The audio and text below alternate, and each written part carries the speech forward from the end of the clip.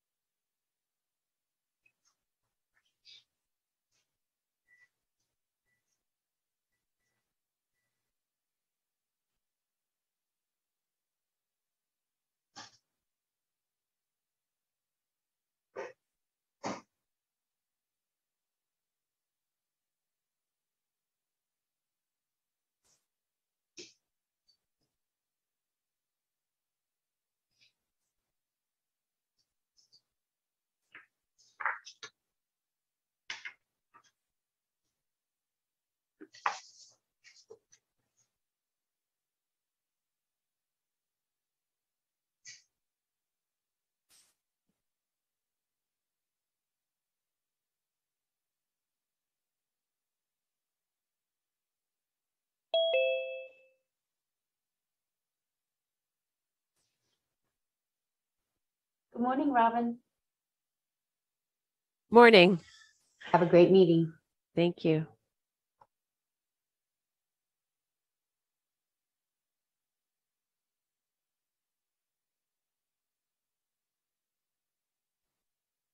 Good morning, Robin. Morning. Have a great meeting. Thank you. Good morning, Larry. I'm going to say good morning for my boss. He stepped out of the office. Great, we can hear you loud and clear. Thank you, and we Okay, can see Great. you. Thank you. Good morning, Supervisor Semidian. Good morning. Can you hear me loud and clear, Rhonda? I sure can. Have a lovely meeting. Thank you so much. Thanks for your help. All My right, pleasure. Rhonda, Recording in progress. Rhonda, do we have Supervisor Lee? We do have Supervisor Lee. Okay, Supervisor Chavez is going to be 10 minutes late. It's 9:30. So, Actually, it looks like Supervisor Chavez's office just arrived. Yes, So- she's here, as is Supervisor Ellenberg. Your clerk today is going to be the lovely Peggy Doyle. wonderful, wonderful, wonderful. All right, everybody. Let's get this meeting started with a roll call, please. Peggy? Supervisor Lee, Good morning, Lee present. Supervisor Chavez, Here. Supervisor Semidian, Here. Vice President Ellenberg, I'm here. and President Wasserman. Here as well. Thank you very much. We're now going to move on to item number 2, which is Pledge of Allegiance. I'd ask all those that are able to stand to do so. And I'm going to turn to Supervisor Chavez to lead us in this morning's pledge. Please rise if you're able. I pledge allegiance To the flag of the United States of America, and to the to the republic republic for which which it it stands, stands, one one nation, nation, under under God, God, indivisible, with liberty and justice for all. Thank you very much, Supervisor Chavez. We're now going to turn to Supervisor Lee for our invocation. Supervisor. Thank you, Mr. President. Good morning. I would like to introduce for today's invocation, Rabbi Dana Maggett to do the invocation. Rabbi Dana Maggett became the senior rabbi for the Emmanuel Temple on July 1999. Prior to that, he served 4 years as an associate rabbi at the Congregation Beth Israel in San Diego. Rabbi Maggett's first pulpit was in Miami before he was assistant rabbi and director of education for Temple Israel of Greater Miami. And before his ordination, he earned a master's in education from Fingerhut School of Education at the University of Judaism in Los Angeles. Currently, Rabbi serves as the chair of the Interfaith Council on Economics and Justice for Santa Clara County. He also served as a board member of Hillel of Silicon Valley, Chai House, the Jewish Community Center, and California Board of Rabbis, as well as various other communities. Thank you, Rabbi, for joining us today and providing today's invocation. Go ahead. Thank you for this honor, Supervisor Lee. Well, my friends, later this month will be Yom HaShoah, which is Holocaust Remembrance Day. When we think of the Holocaust, we remember, of course, the 6 million Jews, 1.5 million of which were children, who were systematically murdered by the Nazis. But the Holocaust also included an additional 10 million plus people who were gypsies, homosexuals, physically or mentally disabled, anyone who spoke up against Nazism, and the righteous Gentiles who tried to make a difference. Yom HaShoah is a day to remember this horrific time that impacted so many people and continues to impact us today. Yom HaShoah is a reminder to us of what humanity can do to each other when we are out of control, when we abdicate our responsibilities toward each other, and when we lose sight of our own humanity. The Holocaust happened like every other human tragedy because we allowed it to happen. And there is so much tragedy in our world today, with new terrorist attacks in Israel, the Russian war on the Ukraine, Afghanistan's civil war and terrorist insurgency, civil wars in Ethiopia, Yemen, Colombia, Myanmar, Syria, Libya, Mali, and so much more violence throughout our world. It is simply too much. And of course, the division in our own country, as we all combat racism, misogyny, growing anti-Semitism, and prejudice, which is why acknowledging Yom HaShoah is so very important, for we must not forget humanity's cruelty towards humanity. When one person is mistreated, we must respond. We must stand up for what is right. For absence of action equates to supporting the mistreatment. I am proud that I live in a county where the leadership understands this responsibility. And so let us pray May Yom HaShoah inspire all of us to stand up for others, especially those who are on the periphery of our community. May we speak up for the voiceless. May we act for the powerless. May we join hands with our brothers, sisters, and beloveds in this beautiful county, seeing only that which binds us and focusing less on our differences.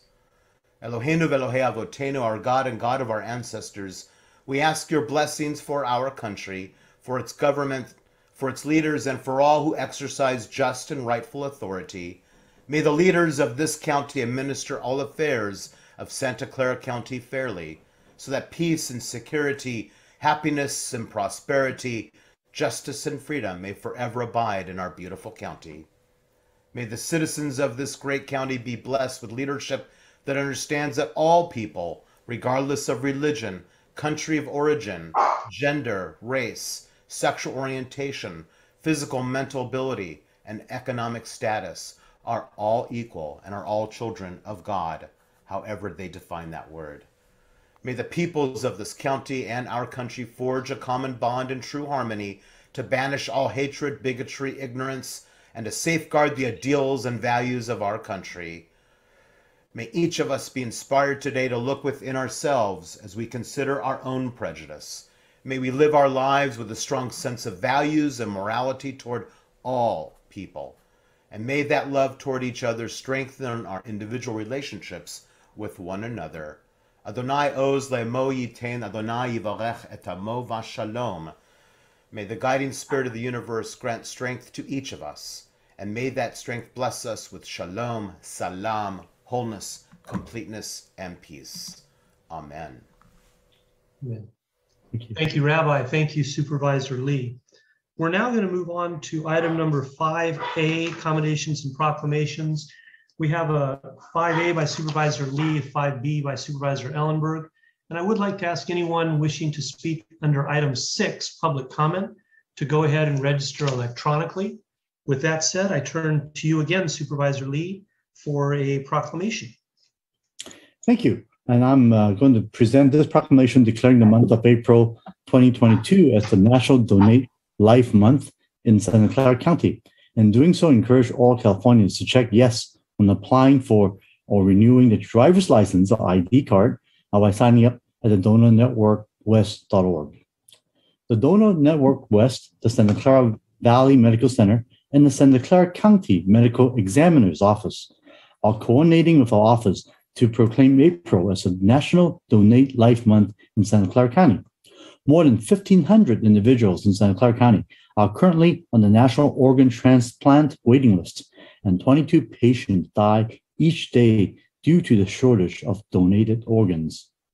The Donate Network West serves as a federally designated organ procurement organization in Northern Central California and Northern Nevada, and works in close partnership with families, doctors, nurses, and coroners in hospitals to connect donors to recipients. The Santa Clara Valley Medical Center Hospital and clinics provide high-quality, compassionate, and accessible healthcare for all persons in Santa Clara County, regardless of their socioeconomic status and ability to pay. And in collaboration with Donor Network West, works in partnership to save and heal lives in our community through donation. Organ and tissue are life-saving acts recognized worldwide as expressions of compassion to those in need that save thousands of lives each year. The need for donated organs is especially urgent in Hispanic, Asian, and African American communities. A single individual's donation of the heart, lungs, liver, kidneys, pancreas, and small intestine can save up to 8 lives. Donation of tissue can save and heal the lives of up to 75 others.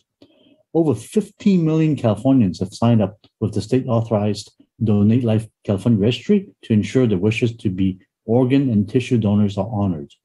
So now, therefore, be resolved that the Board of Supervisors of the County of Santa Clara does hereby recognize and proclaim the month of April 2022 as the National Donate Life Month in Santa Clara County.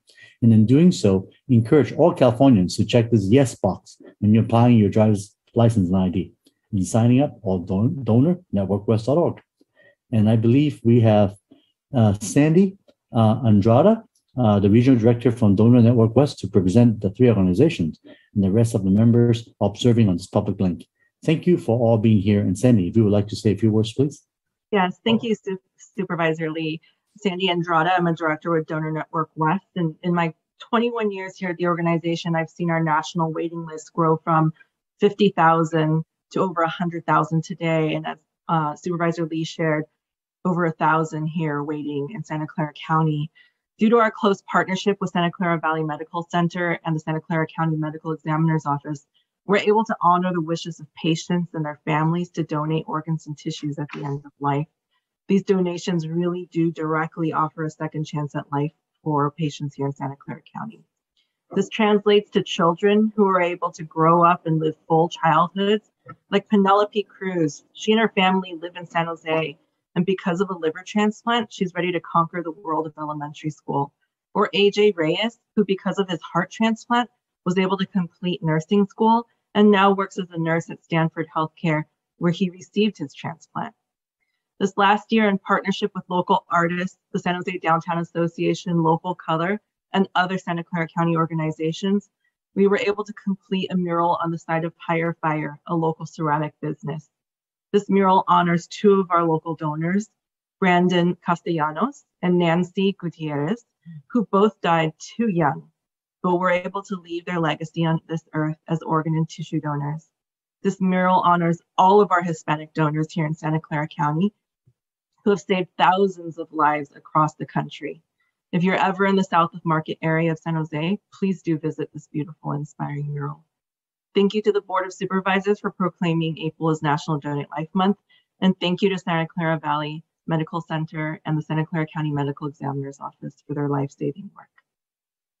Thank you, Director. Thank you, Supervisor Lee. Before we turn to 5B, another proclamation, this one by Vice President Ellenberg. I'm going to remind everybody again, if you wish to speak on the next item, public comment about anything not on today's agenda, please register electronically now. Thank you. Vice President Ellenberg. Thank you. I wasn't even aware that my camera had turned off. Thank you, President Wasserman. It is my honor to present this proclamation on behalf of the Board of Supervisors in recognition of Black Maternal Health Week. Next week, April 11th to 17th, will be the 5th National Black Maternal Health Week organized by the Black Mamas Matter Alliance. Last April, the Board of Supervisors recognized Black Maternal Health Week for the first time in our county in partnership with local organizations that have long advocated for improving Black birth outcomes in our community, including the Public Health Department's Black Infant Health Program, the Roots Community Clinic, the Black Leadership Kitchen Cabinet, and the African American Community Services Agency. And whether you come to this issue through the lens of promoting the well-being of babies and families, or through the issue of health equity and social justice, the stark disparities in Black birth outcomes need to be recognized and addressed. Black infants die at 3 times the rate of other babies. Deaths during childbirth are 4 times higher amongst Black birthing people than other groups. And these disparities persist even for highly educated and high-income Black pregnant people. And data from the CDC shows that these disparities widened in the last year due to the impacts of the COVID-19 pandemic on pregnant people. Last year, our board approved a significant expansion of our Black Infant Health Program and Perinatal Equity Initiative, and I'm grateful to all of my colleagues for your support. And our local health plans and hospitals have committed to partner in this work to achieve meaningful improvements. Later this month, the board will receive a progress report on that expansion. Today, I'm pleased to introduce Beverly White Macklin, Program Manager 3 from the Public Health Department. Beverly oversees the department's Black Infant Health Program, Teen Parent Support Program, Oral Health and Child Health, and Disability Prevention Programs, and has served the department for over 21 years.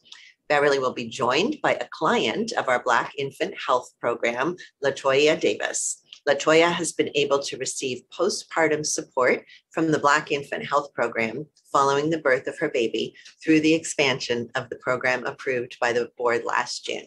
Bev and LaToya, I invite you to say a few words to us.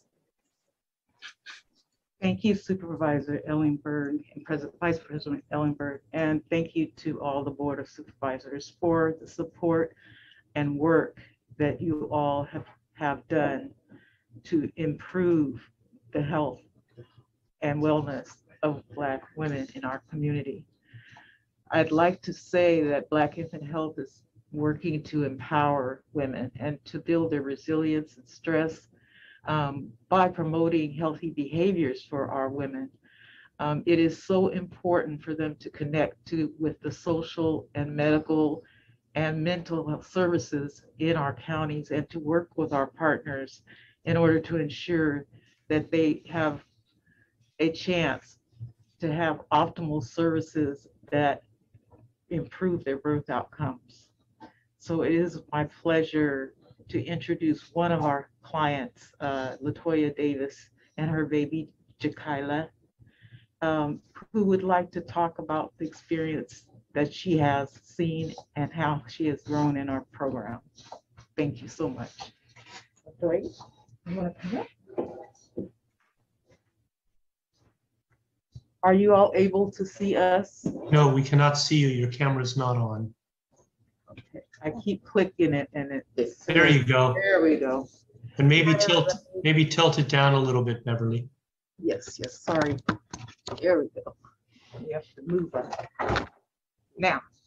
Hello, I'm a little short. I'm Latoya. I'm actually not from California, but I've been here a year. And when I came here a year ago, I was 7 months pregnant with my daughter.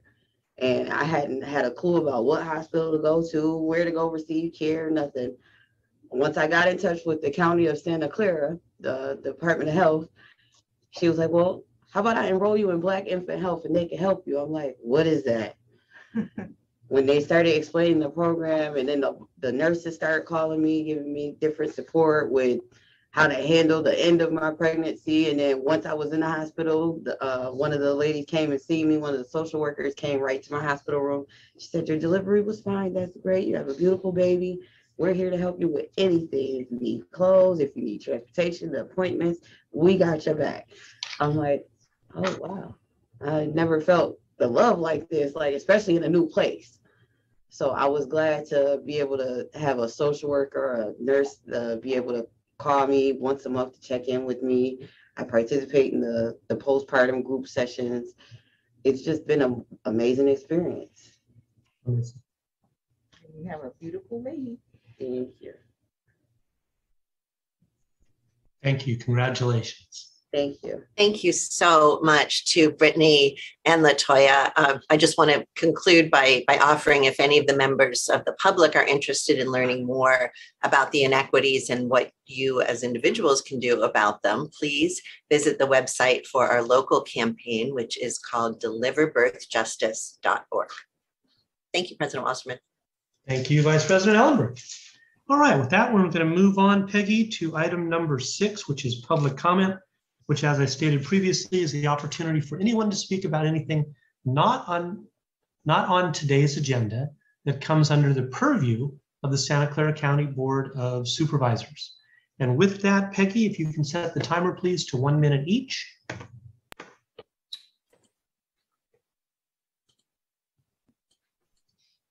And good morning. Our first speaker is Maria Ramirez. Please accept the unmute and you will have 1 minute to speak. 1 minute to speak.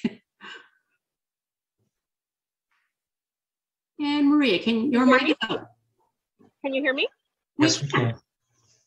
Okay, good morning, Board of Supervisors. My name is Maria. I'm one of the nurses that was working as inpatient at Valley Medical and was put on unpaid leave November 1st. I was working 40 plus hours a week, frequently working overtime and double shifts. I haven't been officially terminated. I still receive communication from my unit requesting for staff to come in to help out with the short staffing. I was forced to look for work, and once my PTO and sick and educational banks were over, I'm being accommodated at Stanford Hospital. All I have to do is mask and test. So I don't understand why the county can't do the same for their employees. I'm also in contact with recruiters from Good Sam and Regional, and they have confirmed that they're also accommodating their employees. I don't see what's going on with the county. And I'm asking the Board of Supervisors to do what's just and fair for their employees and end this discriminatory tier system. Thank you for your time. Thank you. Our next speaker is Nadia. Please accept the unmute to begin speaking. Nadia, can you accept the unmute? Hi, can you hear me? We can. Hi, good morning. My name is Nadia, and I am a county employee who has been affected by the tier system that Santa Clara County implemented. I'm calling for you, Board of Supervisors, to interfere with this nonsense and illegal policy that has affected so many employees.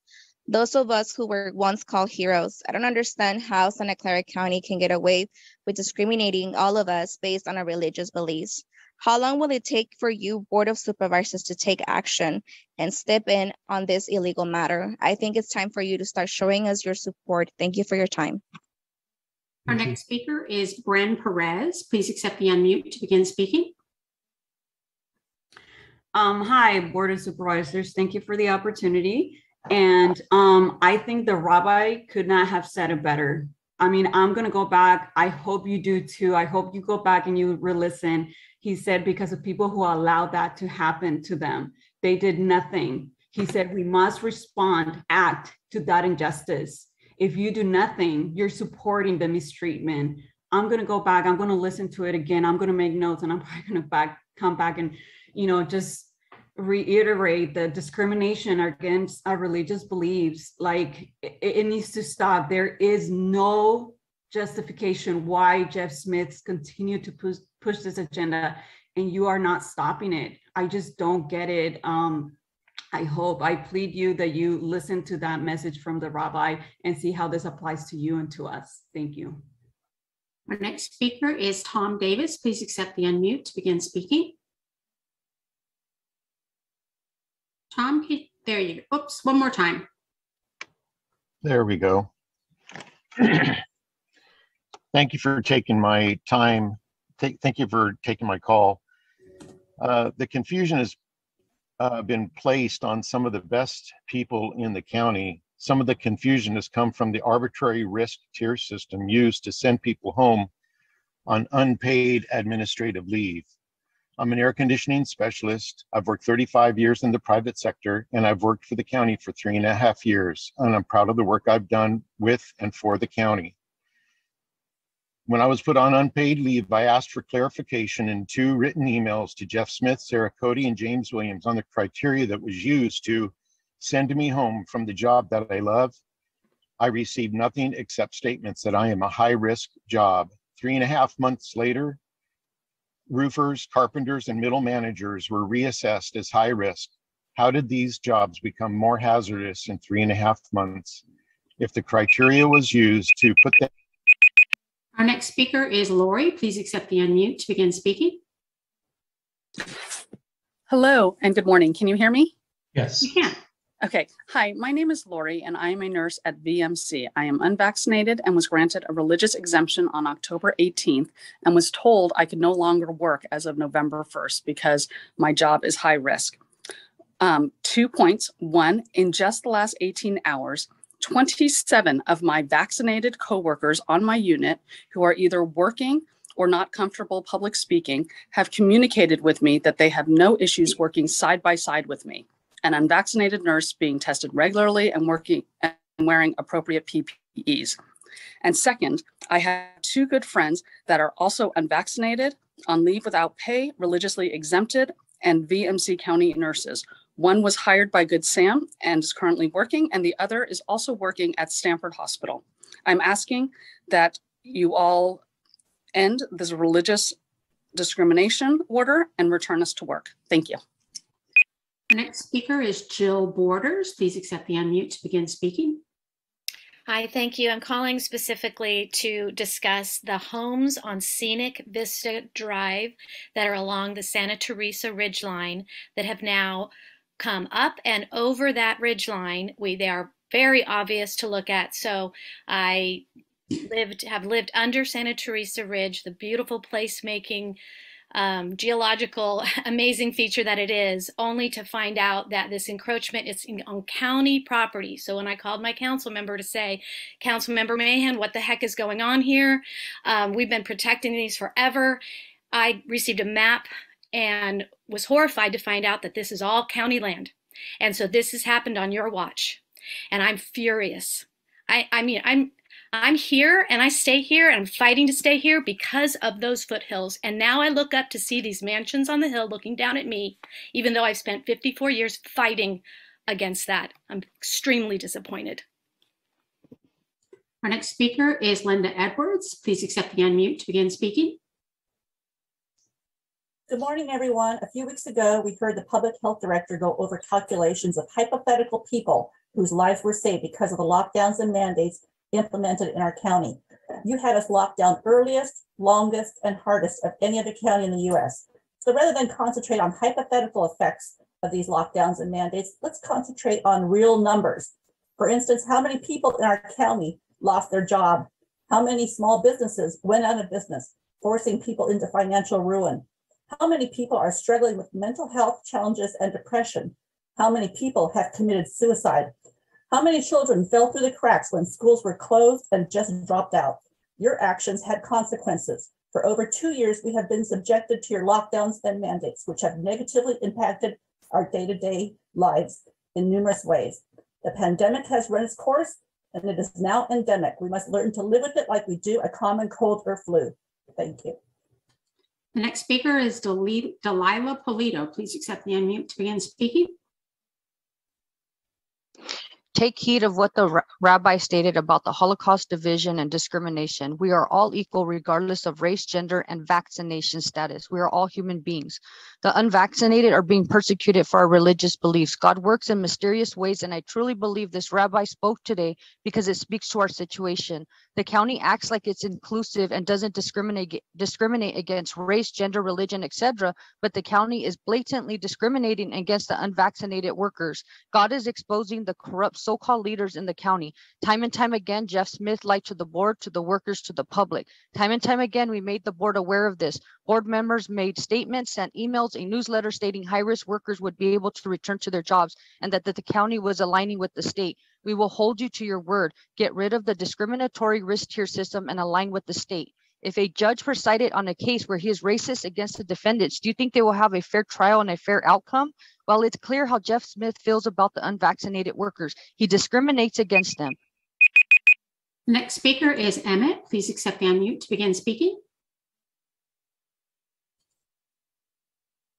And your mic is open, Emmett. If you are... If we come back to Emmett. Yeah, we'll come back. Our next speaker is Carlos Padilla. Please accept the unmute to begin speaking. Can you hear me? We can. Okay, yes. I'm a probation counselor with James Ranch. I was there 23 years of service. I was put on unpaid administrative leave. I'm speaking against the unfair tier system in our county. It doesn't line up with our state. I do want to go back to work. I was forced to turn in my pension papers because I wasn't getting any income. But I've given so much for this county in the last 23 years, and I've only been working full time 14 years. But I was a sports. I started the sports program. I coached these kids. I did the music program. I did their Christmas programs. I did everything I can for this county. And to be treated like I am, not able to go back to work and given 10 days to be put on administrative leave was wrong. And I'm hoping that the Board of Supervisors can really make this right. Thank you. The next speaker is Kevin. Please accept the unmute to begin speaking. Hello, can you hear me? We can. Hi, good morning, Board of Supervisors. I was a protective service officer at VMC for a total of 2 years. During that time, I was also a training officer. I left service approximately 2.5 months ago, and I'm trying to get my job back over there. I'm going through loophole after loophole and roadblock after roadblock trying to get back. I do know that the department is 10 codes short and super short staffed. It doesn't allow the ability to have good service for the staff members and the patients at VMC. I'm just asking the Board of Supervisors looks into this and better understand the idea behind me not being able to have a job and trying to go back to a full code to assist with the security and safety of the patients and staff over there. Thank you. Next speaker is Ian McGuire. Please accept the unmute to begin speaking. Good morning. Thank you for hearing me again. I'm speaking on behalf of the PSOs at BMC. You're familiar with our fight against the sheriff takeover. Just on that note, we got people to sign 400 people to sign a petition last year, mostly from the behavioral services against the SO takeover. And just last week, in a few hours, we spoke to people at the hospital, different people, and they signed, 200 or 300 of them signed, saying that they had no confidence in the sheriff's department. We still advocate that the most vulnerable people in our community would feel much more confident and safer knowing that the PSOs were not part of law enforcement, especially with the current incumbent sheriff. And we strive to engage with the county, but we don't think they're being serious.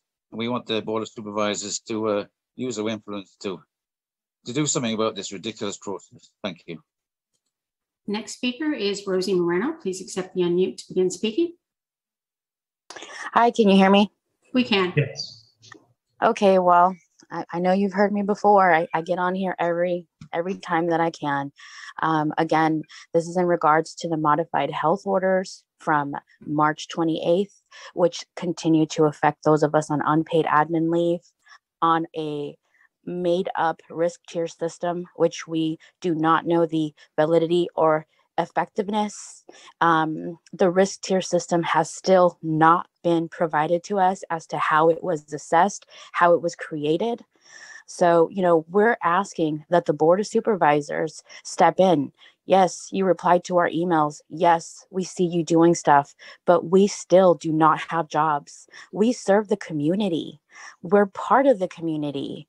Our taxpayer dollars pay for the county who does business as usual and discriminates against us. All we ask is to go back to work and wear our masks and test like everybody else does. Next speaker is Irvish. Please accept the unmute to begin speaking. Thank you very much to Board of Supervisors for the opportunity to speak as a public speaker. I wanted to mention about the Gandhi Ashram, the Sabarmati Trust and Preservation, which is in the city of, which is in the state of Gujarat, India, the world's biggest heritage city. And so would be the case that the Gandhi Ashram is a well-known organization which requires to sign a memorandum of understanding for the fellowship program, the first of its kind to be affiliated with the county of Santa Clara, and also to form a fellowship program where Santa Clara County and as well as the Gandhi Ashram can both exchange the students as a part of a county program and sign a memorandum of understanding. I request Board of Supervisors to consider that, and as well as I request Board of Supervisors to consider the signing MOU with the sports institution, International Cricket Association as well. Thank you very much for consideration. Our next speaker is M. Miller. Please accept the unmute to begin speaking. Yeah, hi, my name is Brian. Can you hear me? We can. Okay, my name is Brian. I've been an ER nurse at Santa Clara Valley Medical Center in the ER for 11 years. And just on November 1st, I've been put on unpaid leave. And, 9 years ago, I ended up moving even 3 hours away to be able to support my wife and 5 kids. I've loved working at Valley, and it's worth the commute to be there. And so because now I've been put on this unpaid leave, I've been forced to find other work. And so another local hospital took my religious exemption, and now I'm back to work. And I would really love to be able to come back to work at the county. It's an incredible place to work. I love our department and the staff and the patients. And anyways, I hope that the county can reconsider just this unjust tiered system and let us get back to work. We're willing and able and ready to go. So thank you for your time. The next speaker is Christina Lopez. Please accept the unmute to begin speaking. Good morning, Board of Supervisors. My name is Christina Lopez. I work at BMC Pediatrics. I'm vaccinated, and I hope you let our unvaccinated staff return to work. We've worked together side by side through the whole pandemic. Please align with California public health orders. Let our nurses come back. Other hospitals allow their nurses to continue to work. The Santa Clara County shouldn't be any different. Thank you. The next speaker is Lillian Koenig. Please accept the unmute to begin speaking. Lillian, can you accept the unmute? I will come back.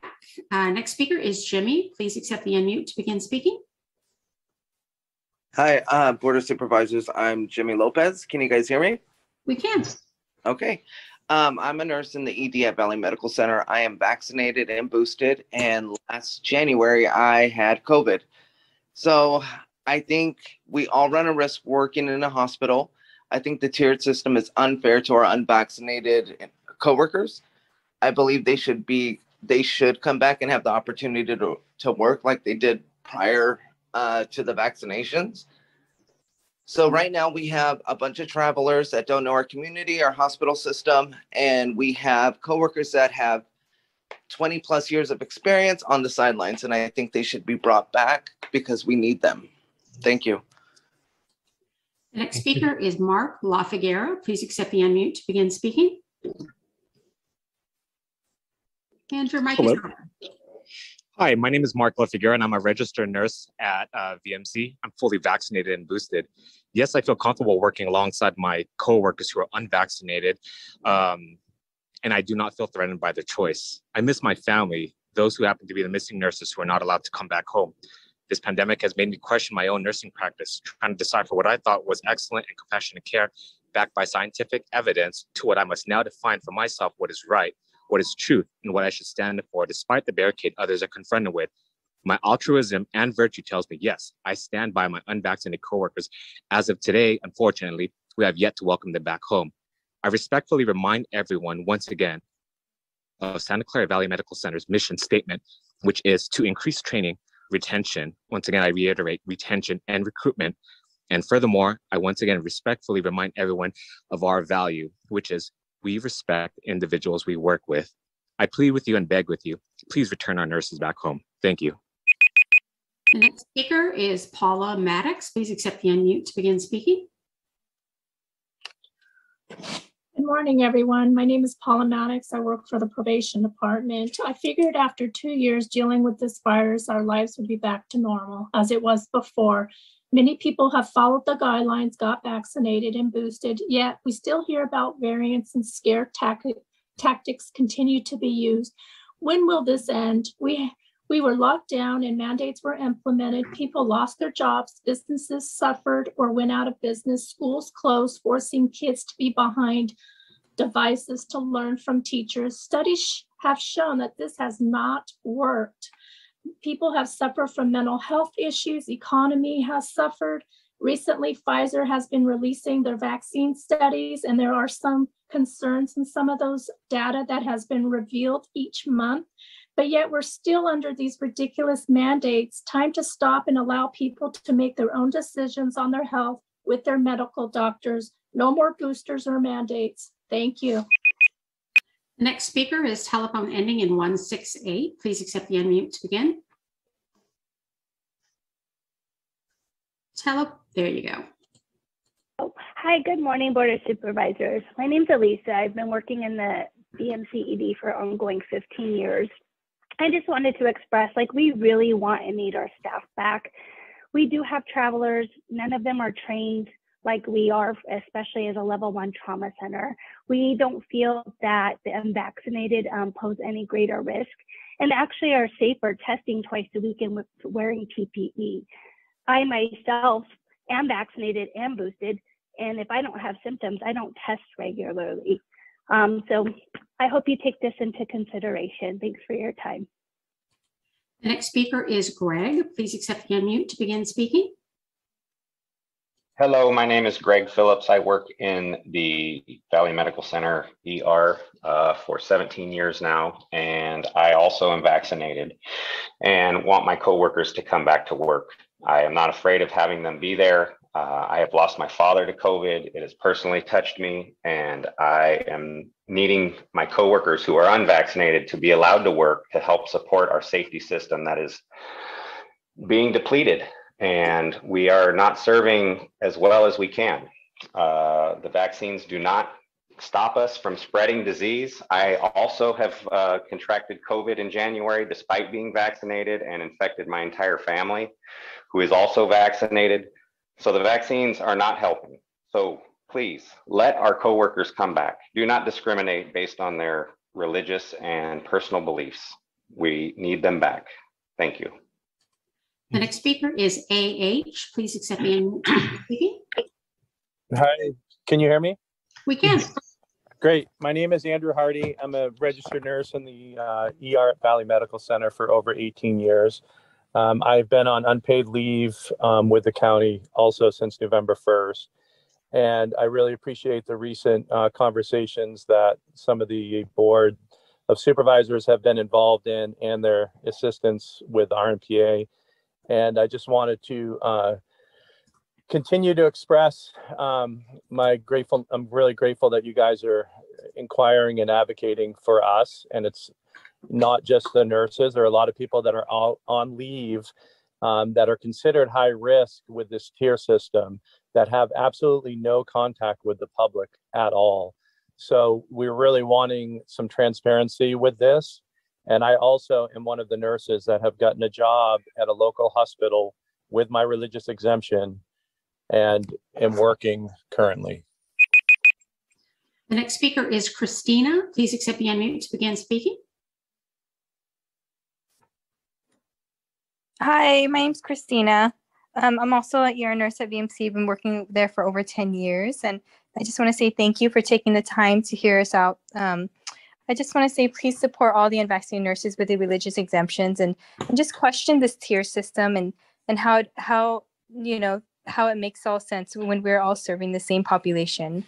We're lost of many years of experienced nurses and other frontline workers of the community. We all supported you, and please allow the nurses and other healthcare workers with exemptions to work. Set an example locally and nationally. Don't go into the peer pressure. Question the facts and the validity of the tier system. Question Jeff Smith and Sarah Cody. We just want to work. We want to serve our community. We've made it through the pandemic, so just let us resume our lives and honor and respect the religious exemptions. This is your time, Board of Supervisors, to step up and really support us. And thank you so much for taking the time to hear us. The next speaker is Ruth Cervantes. Please accept the unmute to begin. Hi, my name is Ruth Cervantes, and I'm also an ER nurse. I am vaccinated and boosted, and I support my unvaccinated coworkers who have many, many years of experience, and I have learned from them. We are currently missing them in the front lines, and the community needs them. We all need them. We have many travel nurses that are very inexperienced taking care of our community. And it shows in our wait times, it shows in our acuity levels, and we need to support them. Thank you. Going back to Emmett, please accept the unmute to begin speaking. Yes, can you hear me? We can. Yes. All right. So I'd like to say everyone had a choice to be vaccinated, and they made that choice. I would like to ask, in what respect to COVID is equality being measured? Unvaccinated citizens of Santa Clara County can enter public shared airspace that others cannot. Firefighters, policemen, first responders, and citizens of Santa Clara all have a choice to be vaccinated, but not county workers. Again, in what respect to COVID is equality being measured? Thanks. Thank you for your time. Thank you. And going back to Lillian Koenig, please accept the unmute to begin speaking. Lillian, can you, she's got two names, one moment. Thank you, Peggy. You hear me? Yes, your mic is now open. I'm so sorry. I couldn't figure out how to get the unmute down. I needed a description of how to do that. Anyway, I'm speaking to Otto Lee. I live in District 3, and with the Gunderson High School shooting, I would like you to take it upon yourself, as the rabbi stated, absence of action leadership. Please, instead of spending $3 million of the county money to the Gilroy Fund for that particular shooting, let us take action and avoid these kind of shootings. I was in schools as a sub for 10 years, and it is a scary place to be these days. We don't have enough protection as teachers in classrooms and high schools, and in various other schools. We need a little bit of leadership with gun control. And if you don't recognize this, I don't know when we will. As the rabbi said, inspire, absence of action, violence, all of these things need to be taken into account. The next speaker is Teresa. Please accept the unmute to begin speaking. Teresa, can you, there you go. Yes, thank you so much. Yes, I'm just calling again to ask the board to please reconsider the decisions that have been made regarding sending employees on unpaid leave for not getting vaccinated. I am concerned with the deliberate, oh my gosh, I want to express myself. They about not honoring Title VII of the Civil Rights Act and just blatantly not honoring people invoking their right to religious exemption. And that is alarming to me. And I'm looking at the verbiage of the letters about the ordinances being legal documents and people not stating their legal right to the exemption when the exemption in itself is their right. And I am very concerned about that. And that concludes our speakers. Thank you, Peggy. Nice job as always. I would like to let all the speakers know that are still with us that Dr. Jeff Smith under item 21 will be addressing this issue. As far as any updates or new information, he will be providing that under item 21. And item 21 is not as far away as it may sound because we have about 10 items between this item and item 21 that will be going on the consent calendar. So if you want to hear updated information and a response to what most of the speakers expressed today, I suggest you stay on and hear item 21. Thank you. We now move on to item number 7, which is approval of the consent calendar and changes to the Board of Supervisors. And Peggy, if you've caught your breath and wet your whistle, if you will please read the consent calendar and changes as it stands now. I have done both, and here we go. Request from Supervisor Chavez to add item number 10 to the consent calendar. Item number 10 is to consider recommendations relating to improving the security and safety of county-funded permanent supportive housing facilities. We have a request from Vice President Ellenberg to add item number 13 to the consent calendar.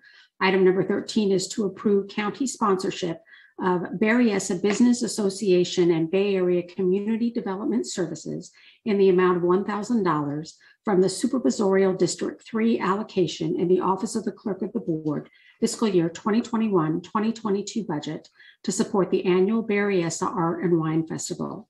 We have a request from Vice President Ellenberg and Supervisor Lee to add item numbers 14, 15, 16, 17, 18, 19, and 20 to the consent calendar. Item number 14 is to approve county sponsorship of the Boy Scouts of America Silicon Valley Monterey Bay Council in the amount of $2,000 from the Supervisorial District 2 allocation in the Office of the Clerk of the Board fiscal year 2021-2022 budget to support the Scoutorama Festival. Item number 15 is to approve county sponsorship of the Healthier Kids Foundation in the amount of $2,000 from the Supervisorial District 2 allocation in the Office of the Clerk of the Board fiscal year 2021-2022 budget to support the Symposium of Children's Health. Item number 16 is to approve county sponsorship of the Healthier Kids Foundation in the amount of $3,000 from the Supervisorial District 4 allocation in the Office of the Clerk of the Board fiscal year 2021-2022 budget to support the At a Glance Status of Children's Health Symposium. Item number 17 is to consider recommendations relating to sponsorship for Valley Medical Center Foundation. Item number 18 is to consider recommendations relating to sponsoring Valley Medical Center Foundation's Live with Chris Wilder event. Item number 19 is to approve county sponsorship of Avenidas in the amount of $1,000 from the Supervisorial District 5 allocation in the Office of the Clerk of the Board fiscal year 2021-2022 budget to support the 2022 Lifetimes of Achievement Awards. Item number 20 is to consider recommendations relating to sponsoring the United Nations Association Film Festival documentary Youth versus Gov screening. We have a request from Vice President Ellenberg to add item number 24 to the consent calendar. Item number 24 is to approve grant agreement with School of Arts and Culture relating to funding for pre-development activities associated with acquiring and redeveloping the property opposite to the Mexican Heritage Plaza located in the Mayfair neighborhood of East San Jose in an amount not to exceed $250,000 for period April 5, 2022 through February 1, 2023. We have a request from administration to hold item numbers 26 and 27 to April 19, 2022. Item number 26 is to approve request for appropriation modification number 189 in the amount of $890,122, increasing revenues and expenditures in the Santa Clara Valley Medical Center Hospital Clinics budget relating to augmentation of revenue cycle staff. Item number 27 is adoption of salary ordinance number NS-5.22.80, adding various positions in Santa Clara Valley Medical Center. We have a request from administration to hold item number 28 to May 3, 2022. Item number 28 is to receive report relating to options for implementing micro-enterprise home kitchen operations. And we have a request from the clerk of the board to hold item number 31B to April 19, 2022. Item number 31B is to approve minutes of the March 22, 2022 regular meeting. And that concludes the consent calendar update. Thank you, Peggy. Very nice job. Thank you all for the additions to the consent. Not crazy about the holds, but I know there's reasons. And with that said, I will turn to supervisors for a motion or comments. So moved. Thank you. A motion by Supervisor Lee for approval as stated is my assumption. Yes. Do I have a second? I have some comments, President Wasserman. Sure, we'll have those. We need a second and we'll open it up for discussion. Second. Second by Supervisor Chavez. Thank you. Vice President Ellenberg, you're first, then Supervisor Chavez. Thank you very much. First, I'd like to keep item 10 on the regular agenda, please, so I can get a few clarifications on the process and request some friendly amendments in support of that work. Right. With regard to item 40, I would happy to keep it on consent, but I just want to offer congratulations to the Burn Center on receiving a Center of Excellence status and just take a quick moment of personal privilege to acknowledge the doctors and nurses and other medical and hospital personnel that work in this unit. Unfortunately, our administration and the VPG are experiencing some strains in the relationship right now. But over the past several months, many dozens of doctors have emailed me sharing their stories and how they came to work at VMC. And I was really struck by the number of them who came through training at UPMC in Western Pennsylvania, where my dad was the director of the Regional Burn Trauma Center and the founder of a local burn camp. My dad, late dad, Dr. Harvey Slater, also directed the residency program for decades, and it really touched my heart that more than a few of our physicians recognized his name. Ultimately, we are all connected. Burn injuries are some of the most horrific physical traumas a person can experience, and I am so proud that our county boasts a center of excellence where survivors know they will get the very best care and every opportunity to be supported in their recovery and their reintegration into their families and communities. Congratulations again, and thank you to the doctors, nurses, and all personnel that care for these very vulnerable patients. With regard to item 41, I want to make a quick comment as well. First, a thank you very much to staff for the Trust Mobile Response Semi-Annual Report. I'd like to see either in a future semi-annual report or off agenda, the evaluation plan for Trust once the contracted evaluator has been selected and has completed their plan. I think this will be helpful for the board to monitor outcomes and potential for expansion. So I would add that direction to the motion to approve the consent calendar as well as keeping 10 on the regular calendar. Thank you. Thank you very much. Supervisor Chavez. Thank you very much. Items 57, 58, and 59 have to do with the county response to the VTA May 26th mass shooting.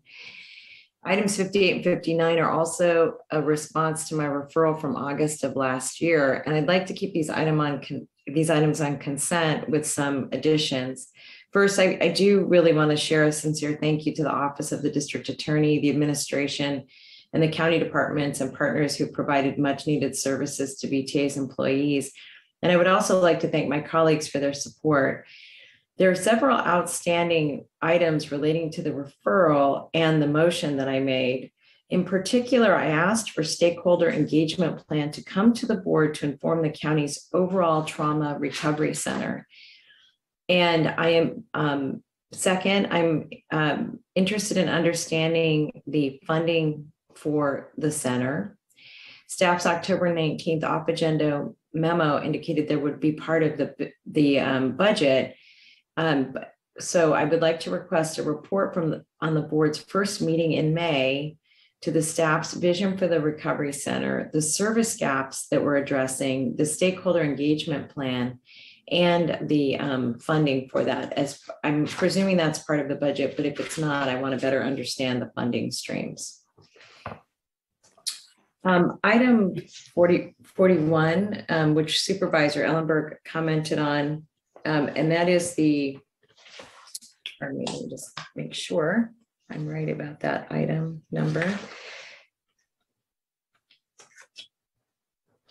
This is the trust response urgent support team. I want to reinforce what Supervisor Ellenberg raised about making sure that we have the evaluation component very clearly thought out and funded.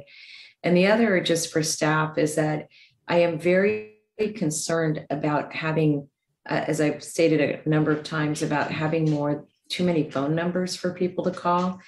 And I just, and I know Supervisor Wasserman has played a leadership role on our county comms team. And I don't know the very best way for us to do evaluation or to properly determine who responds to what kind of emergency if people are given a bunch of different phone numbers and they have to figure that out for themselves. I'm actually even concerned about it with the MCAT team that we have now. Because it's a little confusing when people call, they then get sent to another number if it's not the right fit. And I just want to raise that for colleagues because I'm pretty nervous about that as we proceed. And then lastly, colleagues, I think if I could, I just wanted to confirm that item 12, the data privacy and security policy update, is that on the agenda still? Yes, that is on the agenda. Great, thank you. I am looking forward to supporting it. I just had a question or two for Supervisor Simidian. Thank you. Well, that's not my dog. That's all I can say. That was support for item number 12, Mr. Chairman. I understood it quite clearly. Thank you very much. All right, we have a motion, we have a second, we have a little bit of direction. Supervisor Simidian, you've got a question, and Supervisor Lee, you were okay with the direction that was given? Yes. Thank you. Go ahead, Supervisor Simidian. Thank you, Mr. Chair. I just want to confirm that as things now stand, and I know we're going to hear from folks in the public, the consent calendar update as distributed with the 9:30 a.m. timestamp for this morning, it stands as presented, yes? Except for item number 10. Thank you. And that was the part that I wanted to make sure I understood clearly. And I'd also like to be an abstention on item number 49, please, 49. Okay, Thanks so much. That is duly noted. We have a motion, we have a second. We have some additional direction that was given by the seconder and agreed to by the motion maker. And we have the abstention on 49 and 10 is put back on, but otherwise the agenda reads as follows. I will ask for a roll call vote, please. Peggy? Supervisor Lee? Aye. Supervisor Chavez? Yes. Supervisor Simidian? Aye. Vice President Ellenberg? Yes. and President Wasserman. Yes, as well. Thank you very much. We now move on to item number 8, which is a public hearing that was not to be heard any sooner than 10 a.m. It is now 10:30, so we are going to hear it. I am going to open the public hearing and receive any testimony from any individuals that wish to speak. Peggy, I do not see any registered individuals for this item. Do you concur? I agree. Thank you. I'm going to close the public hearing. I'll turn to Supervisor Simitian. Thank you, Mr. Chair, colleagues. Really a moment of great satisfaction here. So I'm going to move approval of the staff recommendation and say thanks to all of the folks on the team who made this happen. I will second that. Thank you very much. All right, we don't have any speakers. I see no other hands. Peggy, I've opened, I've closed. Will you please, we have a motion for the adoption and approval. Is that correct, Supervisor Simitian? It is. Thank you, and I seconded that. Roll call vote, please, on item 8. Peggy? Supervisor Lee? Yes. Supervisor Chavez? Yes. Supervisor Simitian? Aye. Vice President Ellenberg? Yes. And President Wasserman. Yes. Thank you. With that, it is my pleasure to move to item number 9, which is the approval of a referral. You all have it before you, but bottom line is to create a 4th Assessment Appeals Board. And I think the brief description is self-explanatory. It's a couple of pages. County Assessor is here to answer any questions if there are any. Peggy, I don't see any members of the public looking to speak. Do you agree? I do. Oh, actually, we do have one raised hand now. Okay, thank you. Will you please give that individual 2 minutes? Our next speaker is Jill Borders. One moment. Please accept the unmute to begin speaking. Hi, thank you. You said it seemed obvious what this item was about, and I'm sorry, could you actually make it a little more clear what the item is about? Because it's not obvious to me, and I'm very concerned with what's happening with land in general in San Jose, and obviously now I have to be concerned with county land as well. Thank you. Sure, the short summary, it's available online as well, but it's creating a 4th Assessment Appeals Board, which would have 3 individuals on it instead of our current system that basically has 1. It's currently an assessment hearing officer. This creation of a 4th one will have 3 individuals on it. And odds are when you have 3 individuals that are trained and intelligent and educated in the assessment area of properties, especially large values, you're more likely to get to a more sound decision as compared to having 1 individual. That's the process. Assessor Stone, you're there. Thank you very much for being here today. Is there anything you'd like to add, please? No, just that we support your referral to create 1 additional assessment appeals board to specialize in the adjudication of legal appeals and to discontinue the 2 legal assessment hearing officer positions. It reduces the risk because we have been advised by the county council that the existing 2 individual hearing officers, legal hearing officers, can only adjudicate situations of $500,000 or less. Now, back when I first became the assessor 27 years ago, that was a reasonable number. Well, today it's not. So I think this is the right thing to do. It's best for the public, and it's also best for the county. Yeah, will definitely help expedite things, and certainly most things in Santa Clara County have an assessed value in excess of $500,000. Thank you. I don't see any other speakers. Peggy, do you? No, I do not. Thank you. Supervisor Simitian, I'll certainly make the motion to approve my referral and look for a second. And Supervisor Simitian, your comments. You're muted, sir. Sorry, Mr. Chair, thank you. I just wanted to ask that when the motion is seconded, it incorporate as well, if you're amenable, direction to staff to look at other procedural improvements that might be made to make this system more robust. I think you've got one notion here that I know you're optimistic will improve the situation, but I think there may be other procedural things that we could do. So we could just broaden the referral a little bit. And then I just wanted to be clear, based on the request from the speaker, from the public commenter, this is a referral asking for options. So this is not a direction to actually take this step quite yet. Did I get that right, Mr. Chair? A referral is that. It's for the appropriate administrative staff to come back with what we need to vote on that's legally applicable through county council to create a fourth assessment appeals board.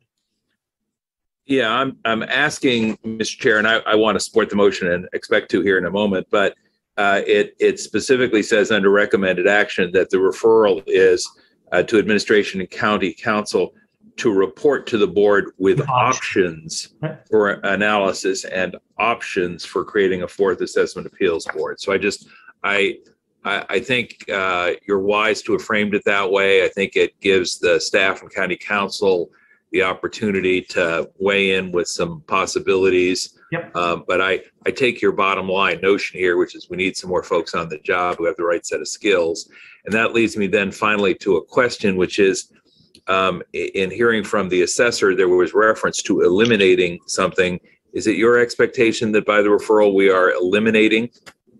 No, I think what has to happen is a concurrent where the fourth board is created, at which time the other two are no longer necessary.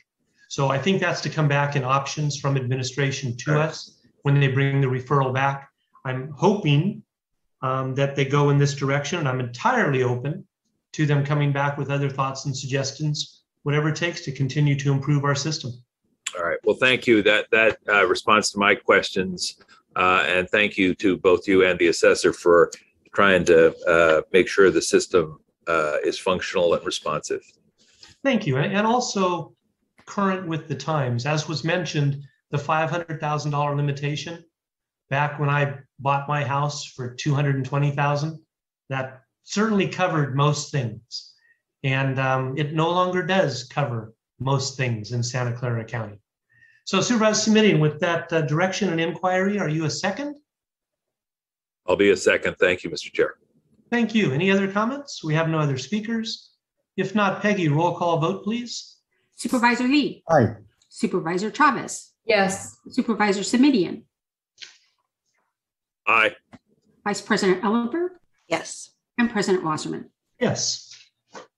Thank you all very much. With that, we're moving on to item number 10. And I think what I'm going to do, since it was Vice President Ellenberg that had some questions and didn't want it to go on consent. Vice President, your hand's not raised, but I think I'll turn right to you for your comments. Terrific. Thank you so much. I want to thank Supervisors Chavez and Lee, as well as the Sheriff's Office, for digging into how we might improve security at Renaissance Place. I believe this is one of the very first Measure A permanent supportive housing sites that provides opportunities for our chronically unhoused community members, as well as those with disabilities, the opportunities for them to improve their circumstances. And I have learned through this referral and other sources that the site has faced a number of challenges since opening its doors.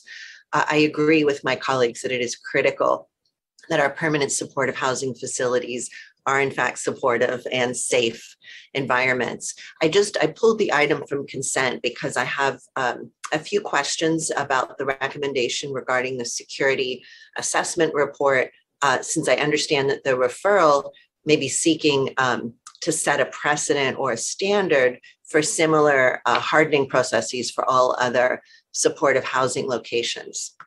The two bolded recommendations for immediate action were first, the creation of a set of corrective measures for low to moderate violations of house rules, and two, the creation of a set of post orders for private security at the facility. So regarding the first of these recommendations, it's just not clear to me how the proposed corrective measures for low to moderate violations of house rules would result in greater safety. I'm of course concerned, and I'm sure you are too, that punishing people who are in dire need of housing and maybe having a hard time adjusting to a new environment may in some ways defeat our underlying goal of housing first. Regarding the second, I believe that the job of hardening the sites to the extent that an assessment study reveals to be necessary could be undertaken either by the CEO's office as suggested or by the contracted security company that the county has already hired, perhaps even assisted by SJPD. I want to note also that the priority recommendations that are highlighted in the conclusion of the report may not be entirely consistent, or perhaps my reading is faulty, but may not be entirely consistent with recommendations made throughout the report, which really focus on that hardening through capital improvement. I absolutely support an emphasis on capital improvements that are deemed to be beneficial to enhance security. And I would ask the maker and the seconder of the motion if you would consider a few additions. To add some direction to the administration to consider what other preventative rather than punitive steps we can take, such as improving and expanding substance use disorder treatment and enhancing other on-site support services. Second, one of the elements of the referral seeks budget for additional staffing to the CEO's facility security unit to assess and implement changes across supportive housing sites. And here I would ask for a friendly amendment to the motion to not immediately authorize ongoing funding for an expanded role of county facility security, though I do support funding for an assessment study, until the report comes back to the board with a clarification of what role that county facility security plays with regard to ensuring or providing security at permanent supportive housing sites versus the role of the local PD, private security companies, property managers, the Office of Supportive Housing, and even the planning department. Next, and I'm happy to summarize them again, I just want to put everything out at once. I'd like to ask for the report by facility security and the Office of Supportive Housing, and for consideration of additional staffing to be addressed in the report back. And Vice President, just so you're aware, your live video has disappeared. We lost your voice for about 3 seconds, but now you're back strong. Oh no! And now you're live again, and we can hear you. Okay. So I'm not sure. So I'll just back up with one request. I'd like the report in Part C to be produced in partnership by Facility Security and Office of Supportive Housing, and for consideration of additional staffing to be addressed in the report back. And the final request is that security standards and options for consideration in Parts A and C of the referral be developed in partnership with the Office of Supportive Housing and include a detailed consideration of support services that are successful, ones that are missing or currently being provided and need improvement to support the safety of the residents and the neighboring community. So I will pause and breathe and see if Thank you. Those were clear, if I need to do it slowly or if they all sound okay. Thank you, Supervisor. Supervisor Chavez, let me back this up for just a second. So Supervisor Chavez, for the record, are you the motion maker and Supervisor Lee the seconder, or vice versa? Okay. So I jumped ahead a little bit. I figured that was. That's okay. I know Mike went to you before I had a chance to frame up the discussion. Yes, thank you. So, okay, we have the motion by Chavez, the second by Lee. We have the comments by Ellenberg. Now I turn to the motion maker for your thoughts. Thank you. So first of all, colleagues, that just to share that much of what is before you is is driven by both the folks who work at the facilities and people who live at the facilities. So nothing is happening to people. We're having conversations with them already. I want to be very clear about that. Second, the report that Supervisor Ellenberg is referring to is a confidential report and is not in the document. So I know some people may have been looking for that, one of the reports that you're referring to. And what I would say just overall is that there is a lot of work that has already gone on between all of our staff to get them even to communicate more effectively. So the broad arching goal here, Supervisor Ellenberg, is actually to get the staffs to be able to start to have a plan and work more deftly together to be able to be responsive to needs. And so as an example, with the main location we're talking about, dosage and investment in services is already a process that's going on there. And so to be, oh, Susan, you just left us. Are you still there? I'm still here, and okay. I have no idea what keeps happening. Okay, I just want to make sure I didn't lose you. So you didn't lose me. I'm here, and maybe somebody from TSS could come help me, please. So what I would recommend is that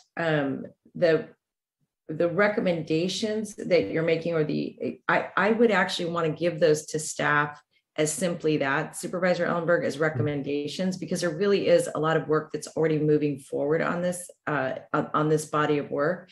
And one of the most important, really, to dive into kind of whose responsibility what is my intent is that the outcome of these deeper discussions will lead us to those outcomes. So I think that was intended. I'm sorry it wasn't explicit. Some of the other issues that you raise about, obviously our percentage of keeping people housed is remarkably high. Yeah. And so we don't want to negatively impact that. And yet in some of our facilities, we have persons who are,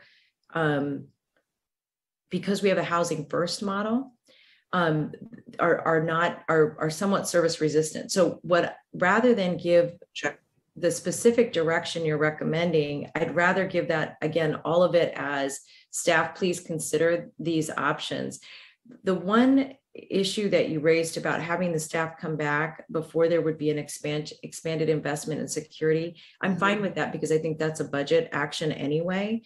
But I do want to emphasize to the staff that my objective is to make sure that the facilities are safe for the people who live there, for the people who work there, and for the surrounding neighborhoods. So that's not changed for me at all in this. And I think we have to be able to use all the tools at our that we have before us, and frankly, the tools we're not using. So Supervisor Ellenberg, you were so detailed, and I'm sorry I didn't get every note of everything you said. And I know that it's hard because with the Brown Act that we can only talk to two people. Right. I really appreciate that. But if the staff could receive your comments and consider them as options, the one that I want to accept out of the box is no growth without without a budget discussion. I think that's totally appropriate. Thank you. And what about the do you mind if I really appreciate that. If I kind of do it more slowly and we can. I'm not in the challenge, Supervisor Ellenberg, is there's work going on in each of the areas that you're discussing that's already happening. And so the reason I would like to give staff your document is they can respond to it. I don't have any problem with that, but I do not want to be directive because work is already in progress and I don't want to stop that. I do want to make sure that, that the board gets more information as they proceed. And so what I'd like to do is treat that as additional feedback, but not additional direction. Let me share that my priority around safety is absolutely the same as yours. And I appreciate the hold off on the budget until we understand whose role and what the ongoing needs are. That's fine. The other piece that I would say of all of the the bits of input is really to make sure that that our Office of Supportive Housing is part of this work within the CEO's office. And perhaps they already are, and that just wasn't clear to me. Yes, thank you for that. And I'm really sorry that wasn't clear Okay. because that is absolutely the intent. Okay. And as a matter of fact, Super. yeah, anyway, but that, Okay. that's absolutely. Thank you so much. Then I'm going to be very glad to support the motion with the one directed change, and I will send a memo to whoever the appropriate person is to send a memo. Well, to and do what I that. would request is that if that could just get sent to the whole board and, Of course. and to the executive, and that way, as I'm following this, I can make sure I'm tracking what we're doing. So thank you for that. Thank you. And James, is there any issue with my doing that? James? Question from the Vice President. Just to send to the whole board? What's already public record? Yeah, I would imagine. Okay. Yeah. No. Thank you. Okay. Thank you so much. Thank you, Susan. Good legal. Thank you for bringing the referral forward. It's really I strong. appreciate that. And we're all in favor of increased safety. We've got a motion. We've got a second. Vice President Ellenberg's on board. I'm on board. We have Supervisor Lee, the seconder, the co-author. Sir, go ahead. Thank you, President Wasserman. First of all, I want to thank Supervisor Chavez for writing and this important referral and allowing me to join you on this. I've also spoken with other council members and cities and also current residents living in these housing who have expressed concerns about the issue of these security. As a key partner in the permanent supportive housing arena, the county clearly has a responsibility to keep up with the safety concerns of the residents and the neighborhoods surrounding them. This referral seeks to establish these minimum security standards at these units, which hopefully will also provide some peace of mind to the residents and the neighbors alike. The referral also will look into increasing the budget and staffing for the facility security unit in the county executive's office, which consists currently only of one person. While one director of facility security is doing a good job, he has responsibility to provide security support for all of the dozen county facilities across the county. And we really need to provide the facility security unit with the resources it needs to protect our facilities. The Supportive Housing Institute has been helpful in providing consistent baseline for those who serve our permanent supportive housing clients. With this referral, we'll be able to hopefully be able to sustain this program into the next fiscal year to train more individuals in supporting our clients. And we understand that for some individuals, this transition into the permanent supportive housing may be quite an adjustment and that they may need additional support since our environment is so different. We look forward to the administration's report back with information on the standardization of these security measures and other supportive housing facilities that can implement. Thank you very much.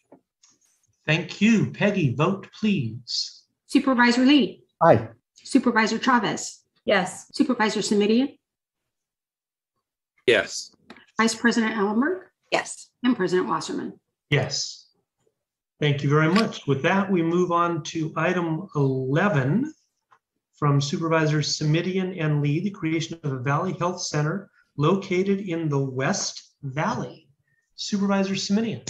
Thank you very much, Mr. Chair and colleagues. I want to make sure, because I think they were posted to our agenda relatively late, that colleagues are aware of the letters of support, which I very much appreciate from either the official body or elected officials writing independently from the City of Cupertino, Town of Los Gatos, City of Montezurino, City of Saratoga, and City of Sunnyvale. Thank you to them all, as well as folks at Sunnyvale Elementary, Cupertino Elementary, and perhaps most directly, the folks at Foothill De Anza who have sent their formal letter of support for this initiative.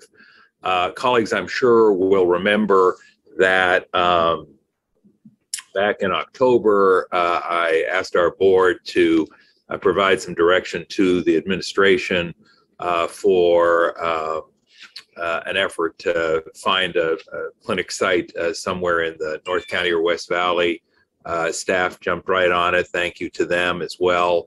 They've identified a couple of possibilities in the North County area. But here, to give credit where credit is due, as that conversation was taking place, Patrick Aarons, the president of the Foothill De Anza Community College Board, reached out and said, hey, what about the De Anza site?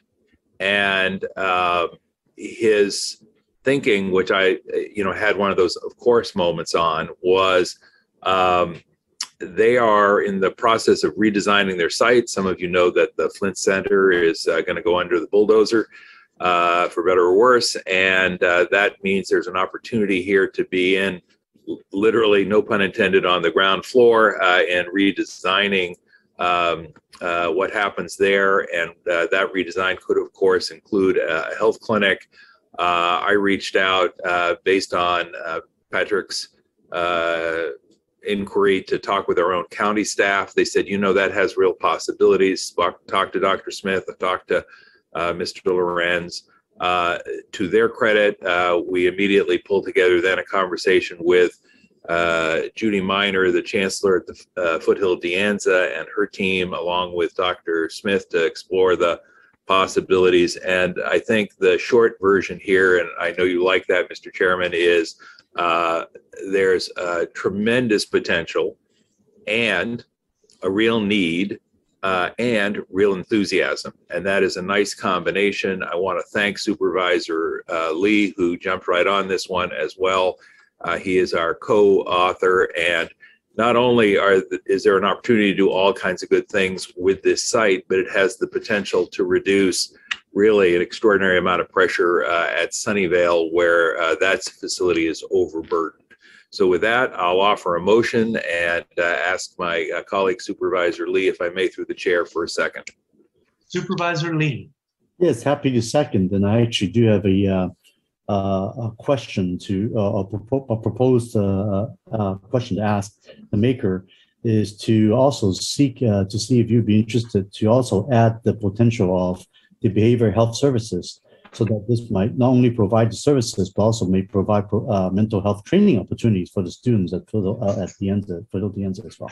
I had meant that to be implicit, Mr. Chair, but I'm happy to incorporate it. I think Supervisor Lee is wise to make sure that we call it out so that people know that that is a part of the referral. So I'm happy to incorporate that with Supervisor Lee's concurrence.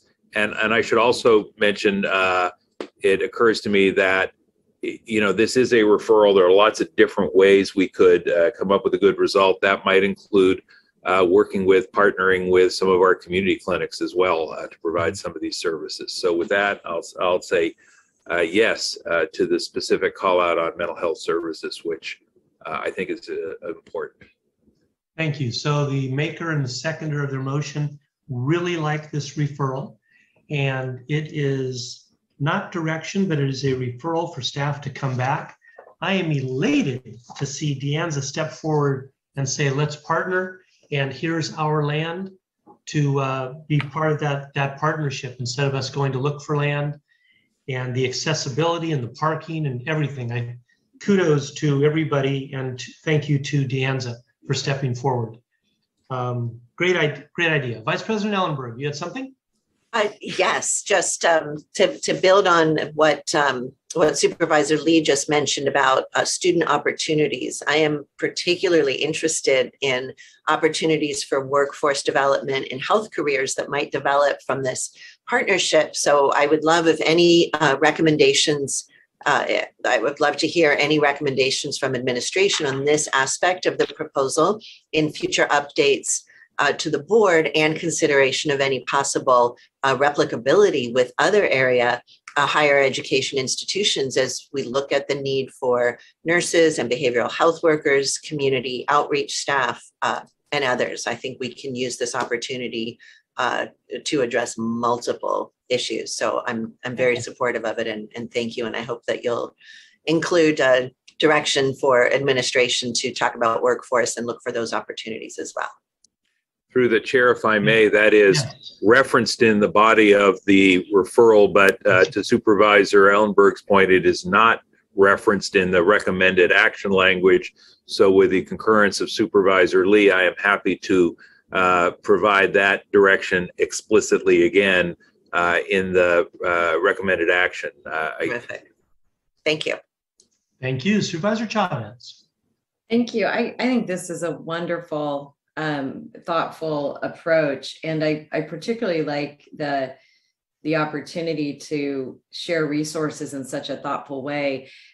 Two recommendations that I would like to make for staff is that, one, I think there would be a lot of value in having a conversation with BTA about the transportation services and perhaps the proximity of where they provide services to the clinic, so that so anyway, that's just a period, only because I want them, that's an important bus stop and bus hub there. And I think that could be helpful in terms of design and folks both on campus and off campus being able to access the facility.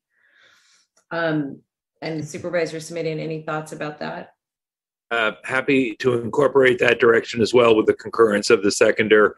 And to just underscore your point through the chair, yeah, absolutely. I mean, one of the things that makes this so appealing is the location and proximity, both to highways, but also critically important to public transportation. So happy to include that as a specific direction through the chair. Thank you. And then one other area I just wanted to touch on, for those of you, I know everybody's been out to see the VASC already, the Vietnamese American Service Center, but one of the things that's really interesting to me about the facility is the design in terms of like there's one part of the floor that when you go to get services, it doesn't say mental health or OBGYN or dental. It's very welcoming and not stigmatizing and all of that.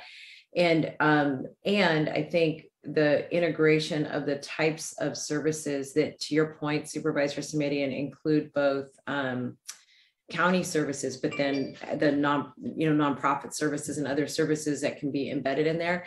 I actually am very interested from knowing from staff as to whether or not one, how that model's working, two, how do we measure if that model's working? And then three, does it impact future design for buildings like this? What's so interesting, Supervisors Simitian and Lee, what's interesting to me about this is it both reminds me of the VASC relative to the mental, like to what I just said about integration, but also at San Jose State, the Martin Luther King Jr. Library is a partnership between the county, the university and the city of San Jose, and it's a really incredibly well done integrated site, and you wouldn't know whose library, what part of the library you're in to touch what part of the service. So in any case, I think we've got some good design operational models that I hope the staff also will take a look at. So thank you. This is very, very exciting. All right, I think we're all very excited to approve this referral. Are we there, or is there more? Supervisor Lee, your hand is up. Sure, just real quick, just as the referral stated, there are over 43,000 Medi-Cal recipients and over 40,000 people who receive other public benefits in the West Valley communities. Yes. That really needs a local county health clinic. And for the residents of West Valley, the closest location right now is the Valley Health Center in Sunnyvale, right, which has a huge demand. And so this new county on the end of campus is absolutely important to continue building our county's role in providing these services that for those who need it most. So in addition, as we mentioned earlier, I believe it's already included, the request administration want to make it clear is to explore the options of adding behavioral health services and providing mental health training opportunities for the Foothill and De Anza college students as a core component of this new clinic. And at the end of the day, just like Supervisor Chavez has mentioned, how we could integrate the servicing and reducing the stigma relating to mental health to build the mental health workforce that we desperately need right here in the county, and especially in the West Valley, then including these mental health services, of course, will be a crucial step in addressing these issues of this mental health crisis we have right here in our county. Thank you very much for this. Thank you. And Peggy, we have one speaker. Let's let that speaker in, and then we'll take a vote. One moment. Our next speaker is Dolores Alvarado. Please accept the unmute to begin speaking. Good morning, everyone, Board of Supervisors, and thank you all for this great support of Supervisor Simitian and Supervisor Lee's proposal regarding the De Anza College potential site, clinic site. We're very much in support of this, and a couple of reasons. One is the possibility of integrated behavioral health with Valley Medical Center using a similar model as the one that is now been developed in Mountain View with Planned Parenthood and specialty care. The other is from a CHP proper perspective, the idea of having a site where our AHEC students, these are students that are considering careers in healthcare, not just behavioral health, but medical, other medical, MA, medical, doctor, nurse, etc., would be a great training site. Most of our students do come from community colleges, so it would be a great opportunity to have that partnership. And I'm calling to ask to have that conversation when the time is appropriate. Thank you. Thank you, Dolores. All right, let's take the 5-0 vote that I think is coming on this referral. Supervisor Lee. Aye. Supervisor Chavez. Yes. Supervisor Simidian. Aye. Vice President Ellenberg. Yes. And President Wasserman. Yes. Just messing with you, Supervisor Smitty. All right. That was item number 11. My intent with what we have remaining is not to break for lunch and be done by 1. Let's see how close we can come to that. Item number 12 is approving a referral from Supervisor Simidian. Thank you, Mr. Chairman. This item, colleagues, is really boring, but really important. So I want to see if I can engage you a little bit more by pointing out that our existing technology and privacy ordinance was actually very cutting edge, I'm sure, back in 1979 when it was introduced and adopted. In the last 43 years, the world has changed more than a little, of course. And just to put it in context, 43 years ago, 1979, Jimmy Carter was president. Disco was very big. Millions of Americans were watching Dallas and Knots Landing and Vegas. And just to make sure I pull Mr. Wasserman in, I will remind him that that was the last time the Pittsburgh Pirates won a World Series. So yeah, I see that I have another fan there. Thank so you. I bought a T-top Camaro in 1979. There you go. So all of which, not to be frivolous here, but I mean, this was a really forward-looking notion back in 1979, but it has literally not been amended in the intervening 4+ decades. Right. So what we're asking for here is a 21st century upgrade. The world has changed a lot, both in terms of technology and regulation in the intervening decades, everything from HIPAA to the data breach law to our own surveillance ordinance, the chief privacy officer and a privacy office here at the county. I will let it go at that, Mr. Chair, and simply say move approval of the recommended action. Ask for a second, and I know we have questions from at least one colleague. Thank you. That's also the year that I asked a short blonde to marry me. Aww. All right. So we do not have any speakers. Do we have a second? I'll second. Supervisor Lee, you sneaked in ahead of Supervisor Chavez. And if we don't have any comment, Vice President Ellenberg, you raised your hand. I did. I am absolutely in support of the referral.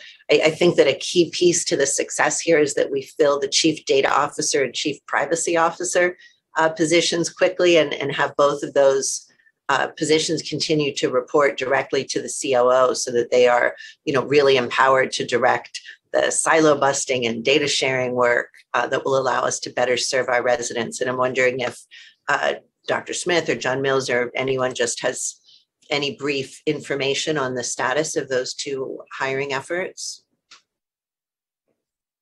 Asking for an update on those hiring efforts.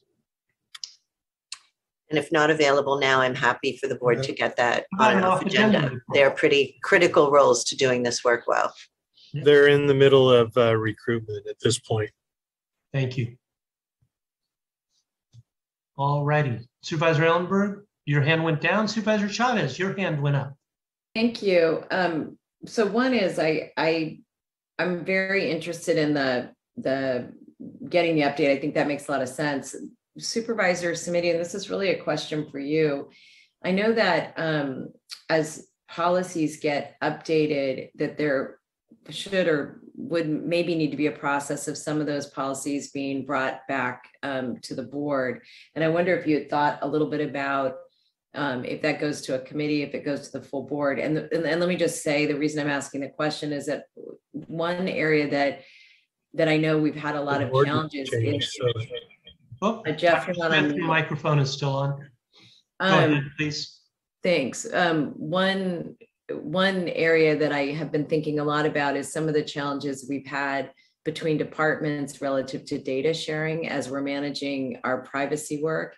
And I think that this may be an opportunity to actually have more thoughtful, robust discussions about intentionality and how do we balance privacy and security with also being able to properly support patients, especially the high need patients that, anyway. So I was just interested in how you thought that would come back to the board. I don't have a predisposition about whether or not any of this conversation go through committee along the way. The recommended action, of course, simply calls for it to come back to the board on August the 16th with possible actions. And of course, I've called out the specific ordinance A16, information practices and individual privacy, because it's the guts of our code on this subject. But I do, so I'm open, Supervisor Chavez. That's probably what I should have led with.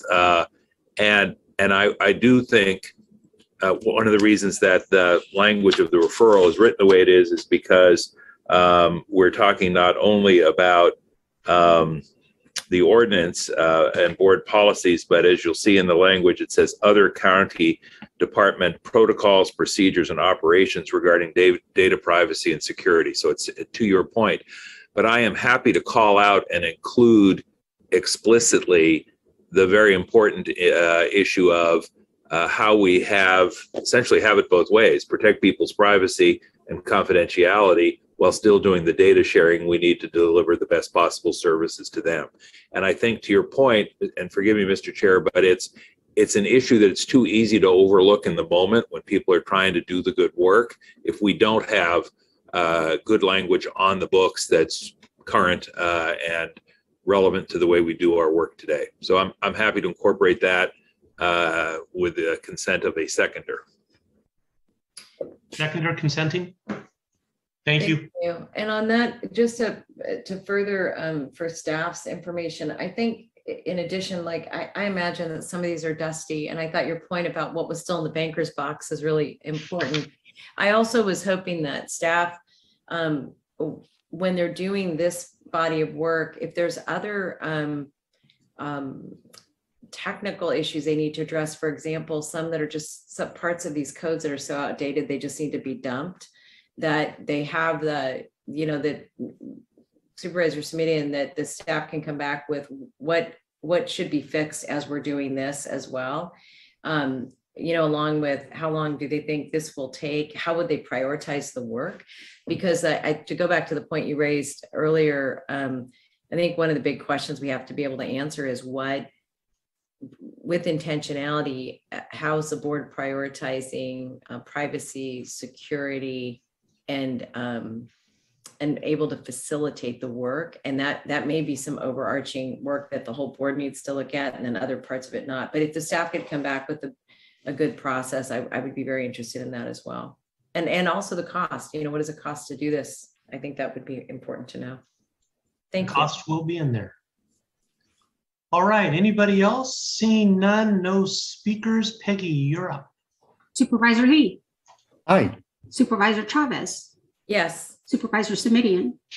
Aye. Vice President Ellenberg. Yes. And President Wasserman. Yes. Thank you. And Peggy, we handled 13 through 20 under consent. So we're turning to item 21 for Dr. Smith to give his report. Thank you, Mr. President, members of the board. I think I'll reserve all of the discussion today to the changes in the vaccination policy. Gotcha. I think the best way to try to explain this is to think about it in terms of the duties that employees have in addition to the locations where they work. The policy that existed in the county before the public health order in December had to do with the positions and the work that was done by employees. What happened is we sat down with department heads and managers and conscientiously reviewed all of the work that was done by their employees and identified it as either low risk, medium risk, or high risk. Then when the public health order was issued in December, which I'll remind everybody in the public is separate from county policy. It's a public health order related to the general public health of the entire county. What it focused upon was vaccinated or unvaccinated individuals in particular work environments, not necessarily what they were doing, but where they worked. That meant that some of our employees who had previously been identified as low or medium risk now had limitations upon where they could work and how they could be reasonably accommodated for their exemptions, whether they were health exemptions or religious exemptions. Once that changed, and the public health order was removed, that brought us back to our general policy, administrative policy about vaccinations, which meant now we're still back focused upon the work that's being done. So employees can still apply for a exemption for either of those two reasons. We're still involved in trying to find accommodations for those workers who can't continue with their particular job. And we're working on that since April 1st. So the theory behind this is that some workers in the past were able to do high-risk activities before we had vaccinations, and we were trying to protect the employee from the virus because we knew that in large amount the virus was in the hospitals, in the jails, in our community. Now there's a transition from the focus to protect our clients because we have an obligation to prevent clients from getting ill. So for example, staff working in the neonatal intensive care unit or in the intensive care unit or in the radiation oncology area, all of those areas are areas where there's high risk to our clients from infection. So that's the focus of the three tiers of risk. So with that, I'll end and take your questions. Thank you. Dr. Smith, I've just got one that perplexes me. When these individuals are wearing a mask, a shield, they're wearing gloves and a shield, wouldn't that alleviate concerns? No, actually, the mask is pretty much intended to protect the wearer, not the client. So wearing a mask and gloves doesn't prevent the transmission to clients. So what, it doesn't, okay, so if a nurse has COVID and wearing gloves and a mask, that they can still transfer COVID to the client? Yes. Okay. Supervisor Lee. Yeah, thank you.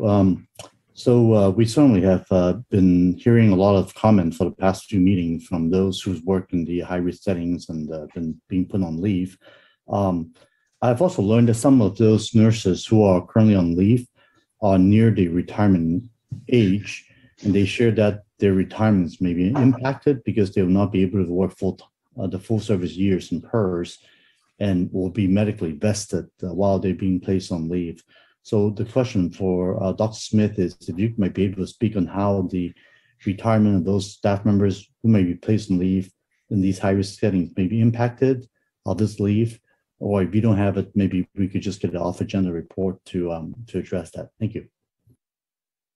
Yes, it would be based on individual situations, so we'll have to get you an off-agenda report. Yeah, I appreciate it. Thank you.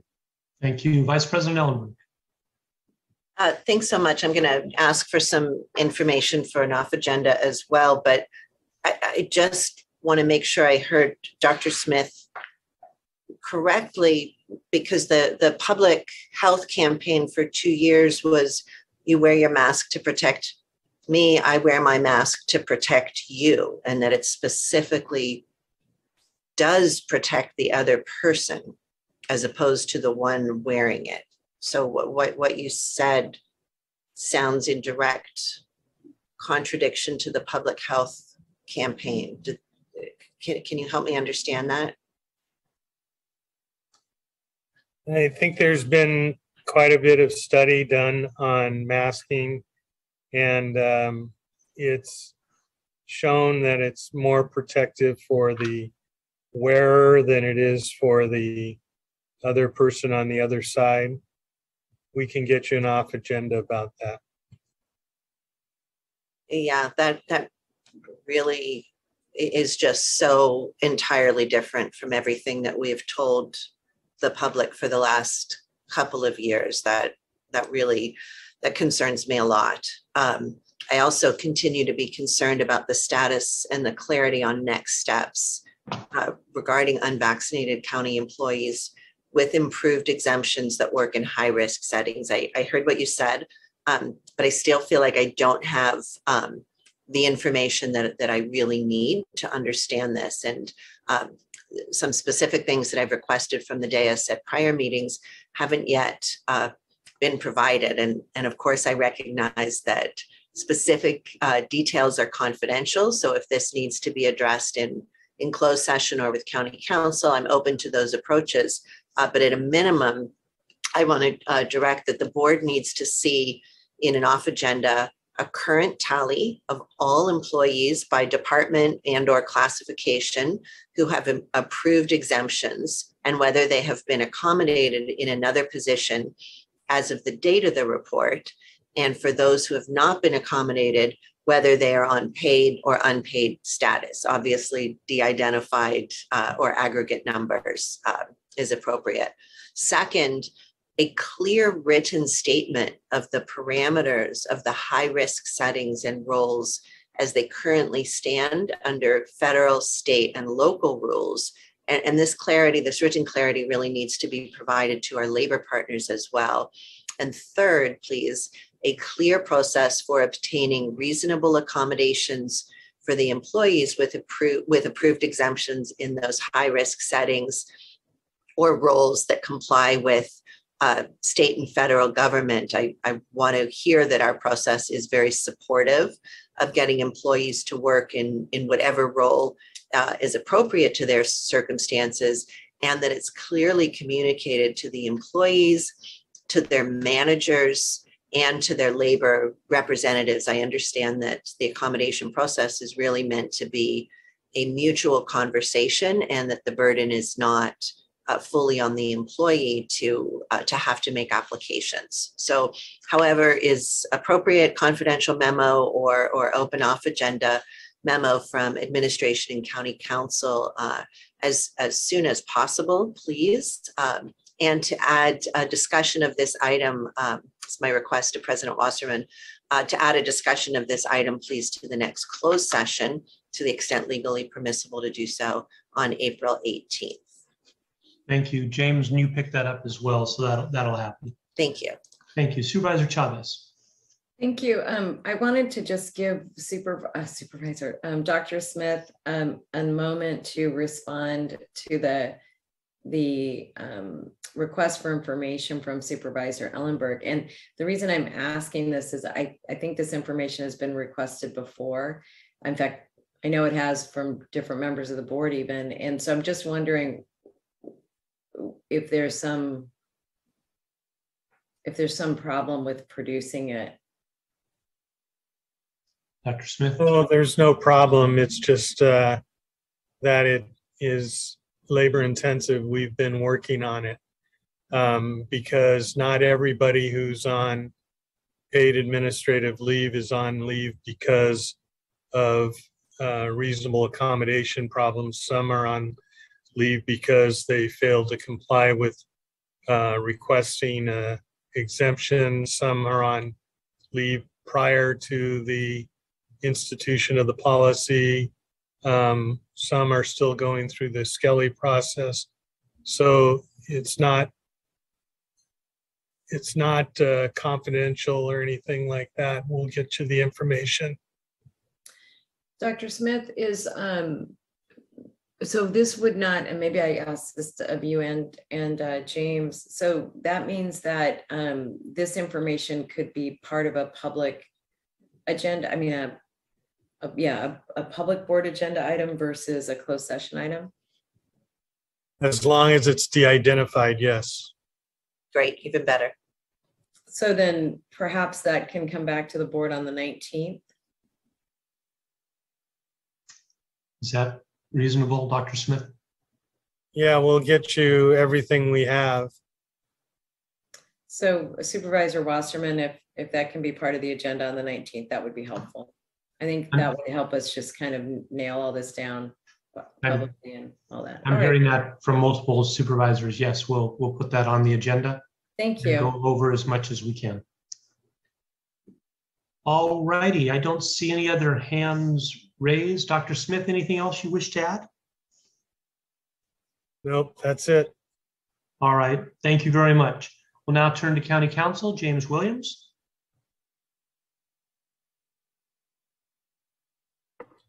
There were no reportable actions taken at the closed session meeting of April 4th, 2022. That concludes my report. Thank you, Mr. Williams. That was 21 was Dr. Smith, 22 was Mr. Williams. We now turn to item number 23, which is a report on the Assisted Outpatient Treatment Program from Sherry. And I know we had set this up for about 6-month reports, as I remember, Sherry.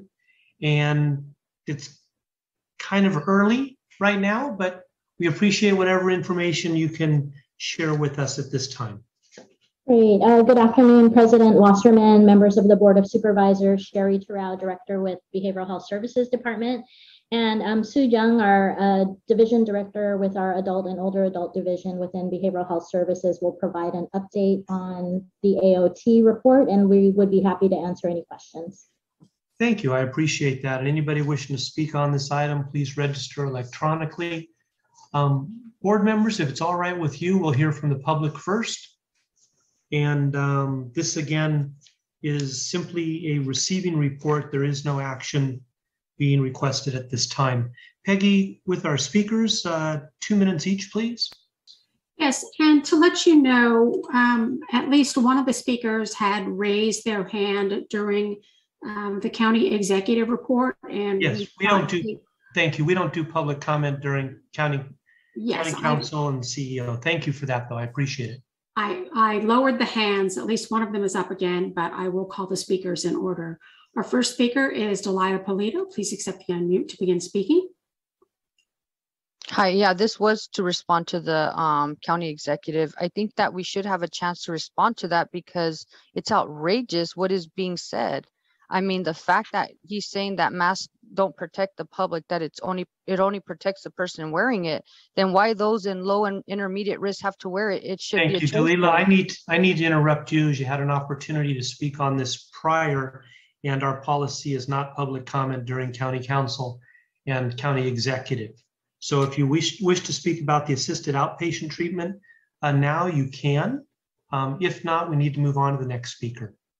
And I apologize, I did mute her or close it out. If you do wish to speak, Delilah, on this item, please raise your hand again and I will open your mic. Thank you, And Paige. she has not re-raised her hand. The next speaker is Danelle Fedor. Please accept the unmute to begin speaking.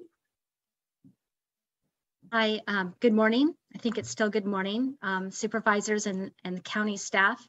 My name is Danelle Fedor. I'm a resident of Santa Clara County. I'm also a candidate for the Supervisorial District 1 race. I just wanted to share that I support the assisted outpatient treatment program. I think it's really important for our county to have options and to make sure that those options are informative. Not every option is a cure, and not every option is good for every person. So it's important to have choices, especially when it comes to outpatient treatment. I also want to share that I'm very supportive of nonprofit. My apologies, I clicked the button. Danelle, if you could please continue. set the unmute again. So sorry.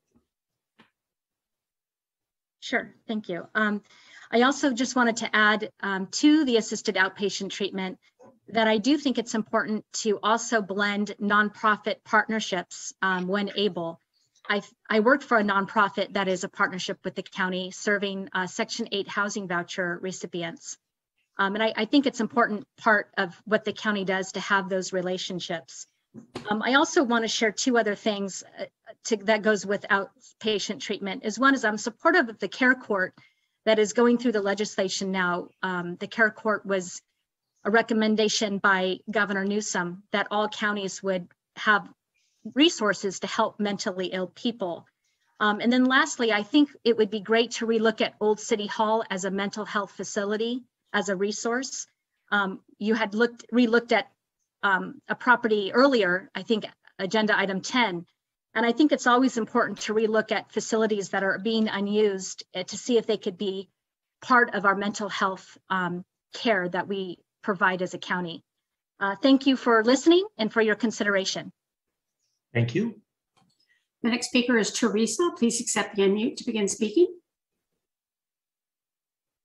You know what? Can you hear me? Yes. I am so sorry because I know you don't want me to comment. But I just want to say, can you please hold Jeff accountable? I'm sorry, Peggy, you need to cut that one off. I did. Thank you. And the next speaker is Jill Borders. Please accept the unmute to begin. Hi, thank you. You know, this is my first county meeting, so I apologize. You can tell me if this is not the right place for this comment. But I've had a lot of ideas of how we can move forward with behavioral health and increasing the amount of therapists and workers that can help in this area. And I have no idea if this is the place to put it, but I've had this idea for so long, I have to share it. Please. Thank you. So I understand I have several people in my life that have become therapists, friends that are working on becoming therapists, and a lot of them talk about the 3,000 hours of training that they have to put in before becoming an official, therapist. And this has probably been discussed by you before, but for those of us who aren't attending all these meetings and up on what you guys have already gone through, it just seems like there's got to be a way that there can be supervisors, supervisors meaning for these therapists in training at a county level as opposed to in private practice or whatnot, and use these people to help get their 3,000 hours so that we can really quickly get all these people working and helping. We have it's just like a dire need. All the people in my life that are therapists, they are completely overwhelmed, having to turn down clients daily. So if there's a way that we could streamline this process with the county's help to get these people with these 3,000 hours, to get them a supervisor, even on the county level, somehow to get that moving, I just feel like it could be a way to quickly get more mental health workers. Thank you. Thank you. And your idea, Jill, just got to our Director of Behavioral Health Services. All right, next person. That was actually Jill had, I think, raised her hand on accident, and that concludes our speakers. Thank you very much. And thank you, Sherry, for this 20+ page report. You're certainly off and running. We really appreciate that. And again, this is received report. No motion needed. Supervisor Lee, your hand is raised. Yes, I just want to make a comment on thanking Sherry and your team to be implementing this AOT program so smoothly so far. Obviously, hiring people is difficult, and this especially during these times. But I certainly see that a lot of progress being made. And I want to thank the staff for being so responsive to our questions earlier regarding the outreach, for example, that's been happening, that you've been able to conduct over 11 sessions of outreach and reaching over about 200 people or so. And that, and one of the answers you mentioned that there's 12 individuals that have already been referred to the AOT program. So it's a quick start starting February 16th, right? So just started basically about less than 2 months ago. So do you have any other thoughts you'd like to share about the report? Sure, I'll go ahead and turn that over to Sue to share any other updates that she'd like to share with the board. Yeah, hi, thank you. So, I mean, we received over 250 calls so far as counting at the end of last week. Our staff, our triage team have been working really hard. We're meeting daily, just to go over all the referrals. We received over 50 referrals at this time.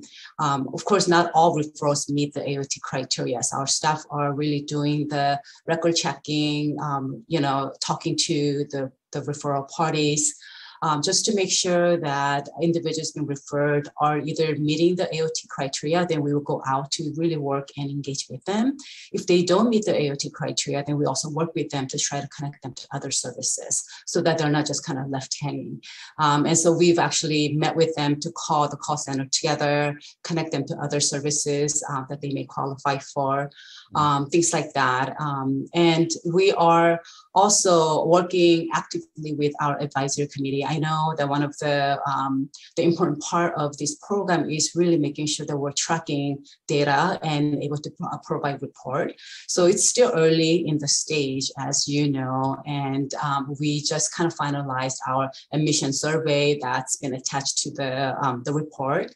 And we've been kind of discussing with the advisory committee about how we're going to evaluate this. The state has a number of extensive reports that they require for us to provide. And so I've already shared that with our advisory committee. When we meet next time in May, we're going to actually go over them to really discuss the best way to make sure that our program is impacting the way we want it to impact, but also that we are tracking information so that if there's any gaps or if there are areas of improvement, we want to make sure that we are able to really track them to do that. And so they've been actively involved in this process at this time, and we'll continue to meet to discuss. Thank you. Thank you, Supervisor Lee. Vice President Ellenberg. Thank you so much. Sue, just a follow-up about those calls. Can you generalize where they are coming from? Are they law enforcement? Are they family members? What's the general mix? I assume people aren't self-reporting. Yeah, a lot of the calls are from the general public or the family members. Our partners are pretty aware because we've done extensive presentations and training with our partners and community agencies. So typically they do call, but oftentimes they'll actually provide referrals through the emails that we have mailbox or inquire through the emails.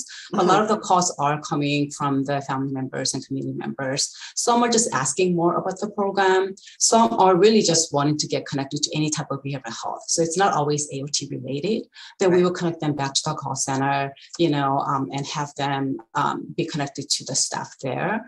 But oftentimes our staff will be answering calls, sometimes actually doing the referrals on the phone, because they may not necessarily know how to really fill out the form as well. And so the staff will walk through them together and provide, or try to get as much information as they can. And then we'll go from there. Thanks so much. And it really is encouraging to hear that even if they don't qualify for AOT, and we know that that's such a narrow set of criteria, that we are still connecting them to levels of service that may be more appropriate. I just want to make a general comment as well. The progress report, as well as the trust report that was on consent today, represent two priority programs for the Board of Supervisors, among several others, of course. In the context of the school-based behavioral health report at last week's CFSC, I had shared a comment that I would like staff to provide recommendations at the April 19th report back on the response to the declaration of a public health crisis that for mental health and substance use disorders, that will allow staff to bundle reports on priority programs alongside our core system issues like workforce, facilities, data and IT infrastructure, so that the board can weigh in and see programs in the context of their entire systems rather than dispersed across multiple policy committees and multiple timelines. I'm thinking that this could look like the quarterly jail study sessions as a format, but I'm totally open to other approaches from staff or from my colleagues. AOT is a really important new element in the adult system of care, but success in the program is tied to so many other aspects of our behavioral system of care. So I'd be open to comments either from colleagues or staff on an approach now, or happy to hold that discussion until our next meeting, which I know is already going to be quite lengthy, when we get that systems report back. I've just turned to Sherry. Do you have any initial thoughts on that kind of comprehensive quarterly presentation? Sure. We very much appreciate your comments, both at the Children, Seniors, and Families Committee with Supervisor Chavez, as well as today. I do agree that perhaps bundling some of these items together and showing a more comprehensive approach to our work plans and approaches, as you've stated, multiple systems and partners are involved in the work. And I think at times having segmented the conversations and information to multiple committees does not allow for a more full comprehensive conversation. And so during the April 19th presentation, we will be bringing that back together in a more comprehensive way. And I do appreciate the idea of perhaps a semi-annual report back to the board, as I believe the jail reform study session happens, could be an option, but certainly happy to have a fuller conversation on April 19th about that. Great. Thank you so much, Sherry and Sue and your whole team. I really appreciate the work. Yep, absolutely. Supervisor Simitian. Thank you, Mr. Chair. Two observations. The first is a suggestion, and I'm going to leave it at that. I'm not going to try and offer it as a formal motion or direction to staff, but I really do want to encourage our team to think about partnering with nonprofits. I think this was mentioned by one of our public speakers earlier, particularly in the area of outreach. And we know there are folks who we heard from during this consideration previously in San Mateo County and in Alameda County in the nonprofit world. I'm sure there are folks here in Santa Clara County already who would be well suited to do the work. And I'm saying, I'm making that suggestion or encouraging that consideration because I think, candidly, sometimes I think our nonprofits can be a bit more nimble than our county in bringing folks on board and putting them to work sooner rather than later. And I know that's what you're hoping to do here. So I'll just let that go unsaid without anything else said, but I do feel strongly it's a place where there's some potential. The second thing, Mr. Chair, is, and colleagues, is I want to say thank you to Ms. Terrell and her staff, including Sujung, but all the other folks have been working to make this happen, because this is an interesting exercise for our county in terms of governance. The professional staff came to the Health and Hospital Committee and recommended against an opt-in. This was, they did not want to go down this path initially. Supervisor Lee and I had a different take. We thought that it probably was time to opt in. We had a special hearing where we could let folks with experience in the field share their stories and perhaps articulate for us a path forward that would make opting in a successful venture. The professional staff of our county, after a 5-0 vote from our board, if I remember correctly, said, all right, that's the will of the board. It's not where we were headed initially, but now we're going to make this work. And in my view, that's how governance ought to work, that you have a real robust conversation about the pluses and the minuses of different approaches. Good people of goodwill will sometimes have a different take. But ultimately, we got to, I think, a real consensus on our board, and the staff was prepared to implement that consensus policy direction, notwithstanding the fact that it wasn't where they started out. So I think, I wanted to highlight it because in a day and age when people ask, can we make government work? I think the answer is, yeah, we can. And I want to give credit to staff because not all of us are great at saying, all right, I'm going to take the direction I was given, even if it wasn't the initial direction I wanted, and I'm going to make it work. So thank you for that, and stay at it, and much appreciated. Super. Thank you all very much. We do Supervisor Chavez.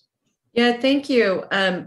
Sherry and Sujung, I'm not sure the right person to ask this to, but if somebody's homeless and they get into our program, where do they go?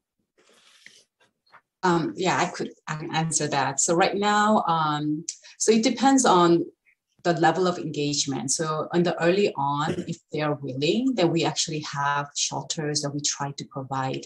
We do have a housing program for clients in this program. So while we're working on outreaching engagement with them, sometimes we will actually refer them and place them in our shelter temporarily until we could locate appropriate housing for them. We do have what we call master lease housing or share housing program as part of the program. And so as soon as they are ready and I guess a little bit more securely engaged with the staff, we will move them into that site. We haven't yet. So far, we're actually working on 2 clients that are in our AOT program that we're working towards moving them in the near future. So that's what we're doing. And we are also planning to expand this master lease housing program in the new fiscal year as well.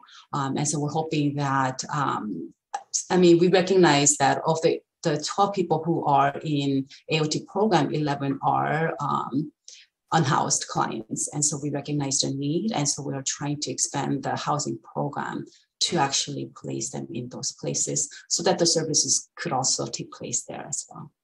Yeah, I think one thing that I'm going to be really interested in us getting a much stronger understanding of is how the housing program really concretely, like if they're homeless, this happens and this happens and then this happens. And I know the point you're raising, which I think is a very, very important one, which is that that a lot of it's going to be based on the need of the client. The thing I always thought about the AOT model was that it was designed for folks who perhaps had more family support than some folks may that are really high need. And if that's not the case and we're really able to support them through this program, that's great. If that is the case, I want to know what options do we have for folks who are homeless, if not AOT. Right. And thank you. So far, actually, some of the calls that we received or the referrals that we received from the family members are family members who are supportive and yet at their wits' end. And they really want us to kind of take over and provide the help because they didn't know or they don't know what else to do with them. So in this case, our staff were actively involved in providing support for typically the parents. But while we're also working with the individual referred in connecting with them and getting them into the program. Thank you very much. Yeah, one last thing I just wanted to say is I do really want us to get an agendized item about what numbers people call and how they're being triaged. I just think, I know Sherry, you're working really hard on that, but I think each time this comes forward, we need to better understand how we're whittling this down and whether or not it makes sense for us to be using 911 or 311 or 211. I mean, I know those are all issues that you're addressing right now, but I think that one of the biggest challenges we have is people not understanding how to access a service means we don't really have a service. And I do think it's confusing. And I've called some of our numbers and I feel like I read everything you send me and I couldn't assess where someone goes, and often there's no place for them. And that may be that we have a gap in service, which is why I'm really asking the question. So thank you. And thanks for the good work. This is really, really exciting. I echo that. Thank you very much. It is awfully exciting and providing a new service. And if your particular service can't help that person, the referral, Sherry and Sue, to another part of the county that can. Bottom line is that we help the person. And I like the direction we're going. And you've been launched 8 weeks ago. And so good luck as we continue forward. You're doing a great job assembling your staff and getting all on the same page. All right, supervisors, thank you. Thank you, Sherry. Thank you, Sue. Thank you. That we consider item number 23 received. With that, we move on to item 25, Consuelo, who is going to report to us regarding the Collaborative Hotel Placement Program. And there's Consuelo. Thank you very much. Good morning, President Wasserman and members of the board. Consuelo Hernandez here, Director with the Office of Supportive Housing. I will just give you a brief summary of the two options that the administration has developed, and then happy to take questions. The first is, in short, to expand a service that we already provide. Over the course of the year, we provide about 150 overnight beds in hotel programs through what we refer to as flexible funding. And we are currently going through an RFP process for all of our basic needs. So if the board wanted us to augment that, we can do that through our negotiations, and the fiscal impact would be considered either in the current proposed fiscal year 23 annual budget process, or it can come later in August or September. I will share with you that the dollar amount that was included in the staff report of approximately $175 per night is the pre-pandemic amount. During the pandemic, we were able to negotiate lower rates. For instance, in our vulnerable hotel model program, this is the Project Room Key, if you will, the nightly rate was $105. And the cost to provide services minus the supportive services was $175 per night. So that's the difference really, is the rates were just so low for us during the pandemic. The second program is something new. It would be a pilot permanent housing program that would be focused on what we refer to as folks that fall into the minimal intervention categories. So in our supportive housing system, there's generally three big categories of folks. We are talking about those that have very short periods of homelessness. And by connecting them to a hotel program, then they would be able to very quickly resolve their homelessness and address some of the underlying issues of why they become homeless. We do not have a program like this now. It would be something that we would basically take some of the lessons learned from Travel In. That was the original referral last year from Supervisor Lee, and apply some of those lessons, talk to other users, come up with an RFP, and then come back with the fiscal impact of that program. Because it is something new, we do ask for a little time in exploring that. Thank you. And happy to take any questions for President Wasserman. Thank you very much, Consuelo. Supervisor Lee. I'm ready to make a motion to support both of these recommendations, but at the same time, I guess I would like to hear public hearings or comments first. No members of the public, so you have a motion. Do I have a second? Second. Thank you. Supervisor Lee, anything else you wish, or we'll take a vote? Yeah, I'm surprised the public has not showed up yet. Okay, let's see. Let me get to my comments here real quick. My guess is they would show up and be in support of this. Yeah, I think we have a few that might do it. You know, look, I mean, I think at the end of the day, we are trying to get people off the streets, right? And of course, placing people in permanent support housing is our ultimate goal. But certainly, our success should not be just measured by that, but also even placing people off the street for even a short amount of time, to me, is still very much needed. I think the report is very, very well comparing some of the actual data, because the FAIROX program, the one that in Sunnyvale would move to Sunnyvale Travel In, is something that's very new. And I do believe that it's actually an additional tool in the toolkit that we don't have to help complement the certain programs we have right now to the shelter beds. Problem with the shelter beds right now is that they're always full. Right now, we have the Sunnyvale Shelton, Hamlin, the San Jose Little Orchard, and it's practically full every night. And even if we double our shelter beds capability tomorrow, they still be full, because right now, with the social distancing requirements, COVID, the shelter capacity has really been way too low based on the needs that we need. So we really need other places to house them.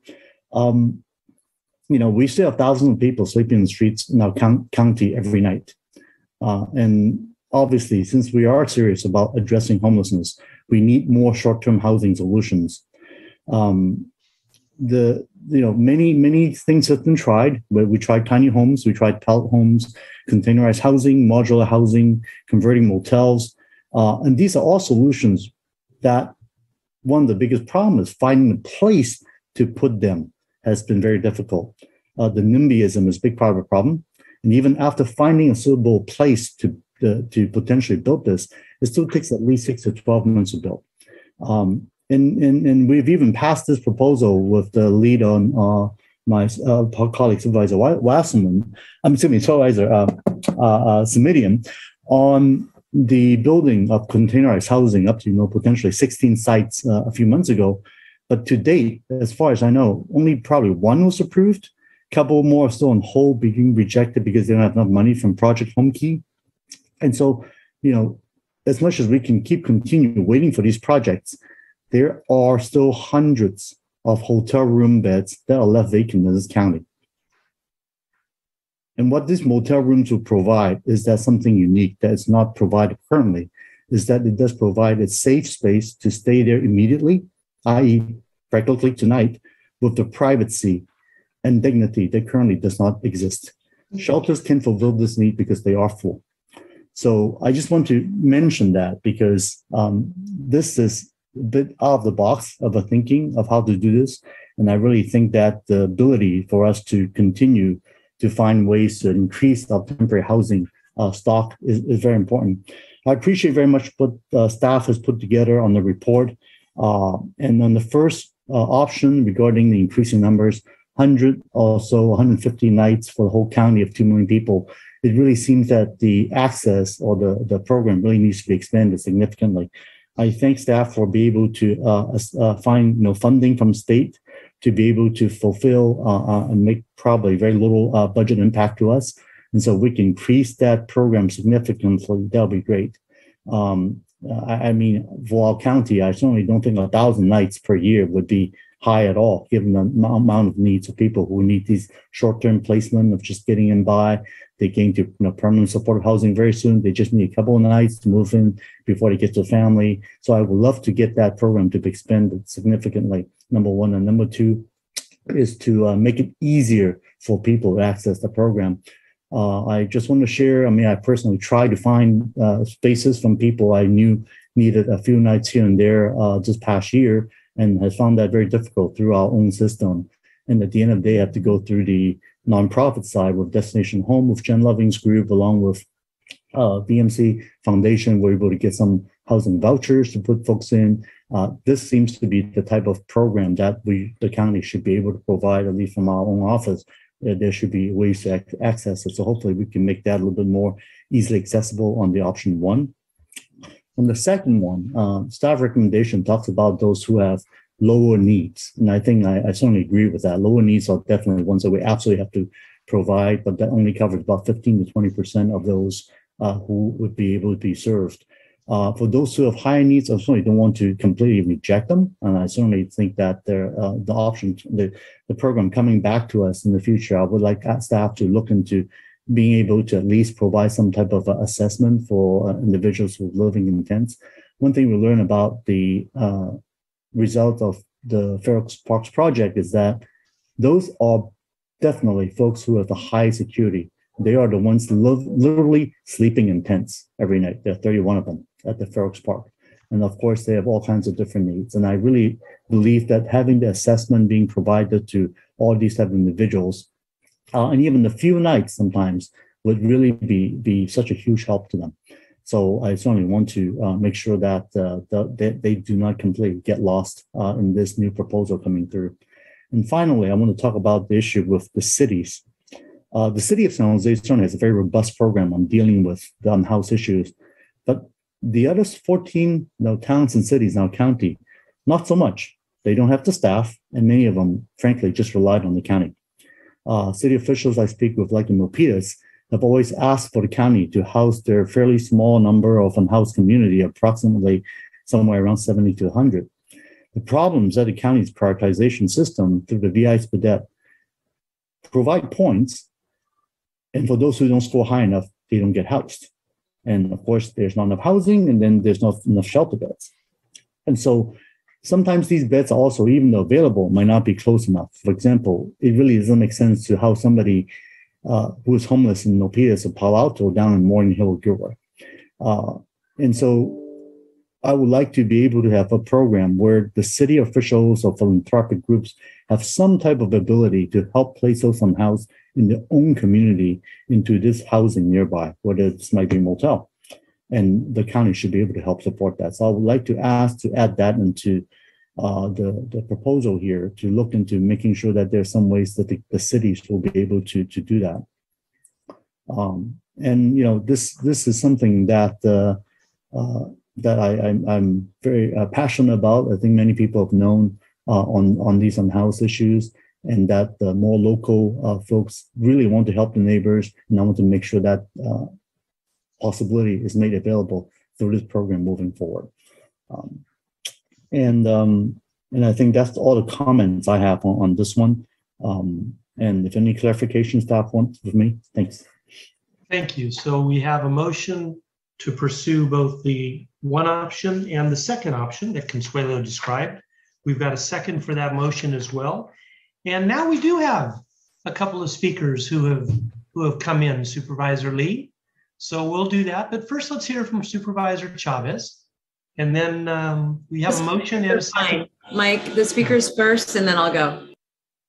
Want to hear from the speakers first? All right. We have a couple of speakers.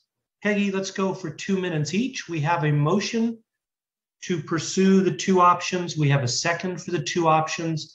I'm certainly in favor of pursuing options however necessary. Peggy, go ahead. Our next speaker is Nasim Nouri. Please accept the unmute to begin speaking. Nasim, can you accept the unmute? I will come back to you. We'll go to the second speaker, Irvish. Please accept the unmute to begin speaking. Thank you very much to Board of Supervisors. I wanted to emphasize on the Board of Supervisors' consideration for the modal replacement program. Though we know that that there are, from state government's perspective, there is a home key project program as well as program assistance available for the housing needs for the individuals and as well as for the household. I also wanted to emphasize about the FEMA's, the Federal Emergency Management Agency's individual and household program that provides a financial and direct services to those affected by the disaster as well, which falls for the people who are uninsured, underinsured, and also covering the expenses within the serious needs. Now, the differentiation between those terms and the program is that some of the applicants, they be able to book the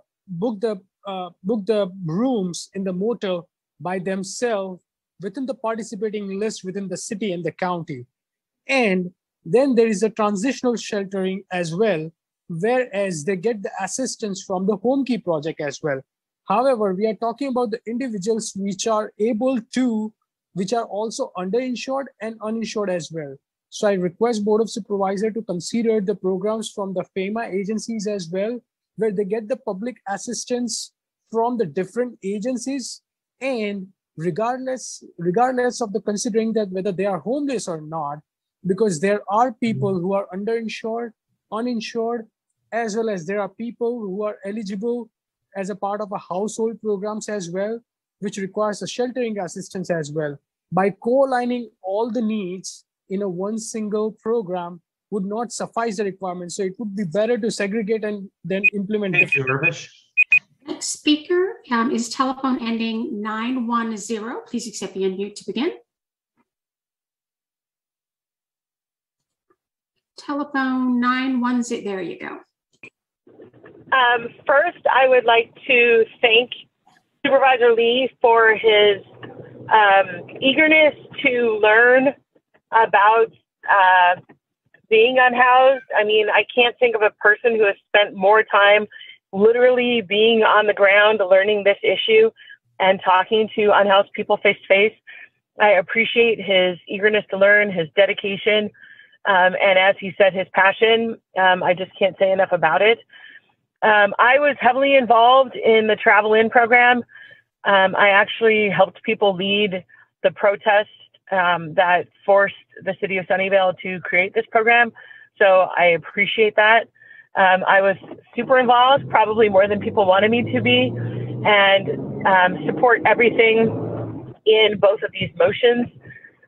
One of the reasons that it was such a success was you moved an entire camp in together, and they supported each other. And we need more programs like that, and this offers that. It also is because people going to a shelter don't have any security. They can't lock a door. It creates more anxiety and mental health problems being in a shelter.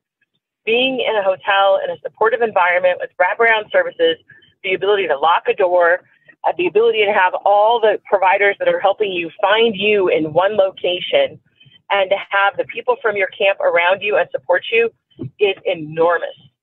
And the people who were involved in that program still support that program. I talked to them last night, and we need to do more of that. And I support this wholeheartedly. Most of you know who I am, and usually I call and to complain and throw a fit. And I'm just saying that I will call and throw a fit and complain if we don't support this. So please support it. Thank you. And going back to Nasim Nouri, please accept the unmute to begin speaking. Hi, thank you so much. My name is Nasim Nouri. I'm with the Green Party of Santa Clara County, and I too want to express my deep gratitude for Supervisor Lee. I am proud that you are my representative, and this program can be the perfect example of how advocates and community organizers come together with our electeds who are willing to sit down and listen to their constituents who are unhoused and the advocates who serve that community, and build something that facilitates other cities taking advantage of the enormously valuable lessons that have been learned previously with this program. So I wanted also express my appreciation for all the supervisors who are going to support this. It is important that we see this step taken so that we can marry the intentions and the efforts of the community with all of you who represent us and form policy and make these decisions to support your constituents. Thank you so much. Please support this and vote yes. Thank you. Thank And you. that concludes our speakers. Thank you, Peggy. We have a motion. We have a second. Oh, I'm sorry, Supervisor Chavez. You wanted to speak after the speakers. Yeah, thank you. So first of all, I do want to just thank Supervisor Lee for bringing this forward. I want to just share a couple of reflections that I have. And one is that I do think that there's a value in us looking at the current process, the VDAT SPDAT process in general, and better understanding what we've learned, because now, Consuelo, I think over this from 2015 to now, we've had so many people moving in and out of the service systems that we're in, that this might be the right time to take a look at them. I think one of the points that Supervisor Lee's raising around, folks who have lower need, but that, just need an interim opportunity, that it's probably a very cost-saving way to start to look at partnering something like that with the rapid rehousing program that you already are operating. So I think those are really good directions. I do want to say that I think there has to be a much deeper partnership with the cities. And Supervisor Lee and others, just to be direct, I think there have only been really a couple of cities that have really engaged with us. And I don't believe, I think it would be, it could negatively impact long-term the work we're trying to do with the homeless community if the cities are in a position of it being our responsibility versus a real shared responsibility with each of the cities. And depending on the cities we're working with, it's not just it's a budgetary question, but it's a budgetary question for us as well. It's also a priority question. So I'm really interested in the staff's options. I think they're very thoughtful. I think they are very helpful. And I do also think that these discussions, along with all of them, at some point, we need to do another check-in with the whole board on what's our overall homeless program. What are we spending on Measure A? What are we spending general fund? And then, better understanding longer term, what opportunities may or may not come our way because of CalAIM. And I raise that, colleagues, because I recognize that, we're responding to an emergency that's still getting bigger, honestly. And we need to better understand as a board, I think, what the sustainability model options are for us. And I think one of the things that's hard for the staff is I think we keep coming to you with the gaps in the system and trying to fill them ourselves. And what I would prefer, frankly, is that we're filling those gaps together, that we're having that discussion and then able to prioritize those. So thank you, Supervisor Lee. I think this is a good direction. I want to thank staff. I think the staff's direction's the right one. I'm very supportive of it. And I think the short-term need issue is one that's really smart, because the cost, what it costs us to deal with somebody after they've been on the streets without support for a long time is just, this is a much more along the intervention framework, which I like. Thanks, colleagues. Thank you. And I'll conclude before the vote of going back to the very first days, 11 plus years ago, and doing the study and getting the funding from the board back then and providing permanent supportive housing. Then we got into transitional housing, then Jennifer Loving a destination home, and then the funding from Cisco in the private sector, and our biannual surveys of the homeless population. I heard today where LA is at 45,000 people. Santa Clara County is spending hundreds of millions of dollars a year for at least the last 5 years on providing housing in numerous ways: transitional, permanent, supportive, full-time, with services. I can't imagine a county anywhere doing a better job than us. But my personal opinion, with homeless growing throughout California, is the economy.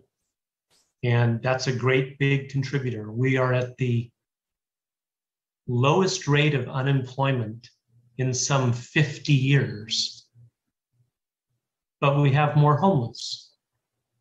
And most homeless people are not well employed. And so there's really this, 98%, 97% of Santa Clara County is employed. San Jose keeps those records. But our unemployment rate, I believe, is around 2.5%, 3%. And unfortunately, so many of those unemployed are part of our homeless. So it's an issue that will never end, but Santa Clara County is doing a great job each and every year trying to be more creative and more supportive of those individuals that need help. And I'm proud of all of us for doing that. With that, Peggy, I'll ask for the final vote of the day on item 25. Supervisor Lee, Aye. Supervisor Chavez, Yes. Supervisor Simidian, Aye. Vice President Ellenberg, Yes. and President Wasserman. Yes, thank you very much. Everything else was held and no items were pulled. So we are going to adjourn this meeting at 12:14 today. Have a good lunch, everybody, and keep fighting the fight. Thank you. Take care. Thank you. Thank you, Peggy.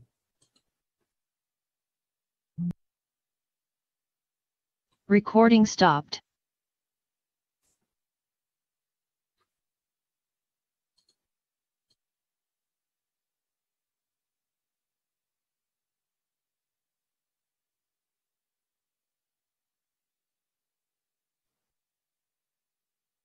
And with that, this meeting room will be closed. Thank you all for attending and have a great day.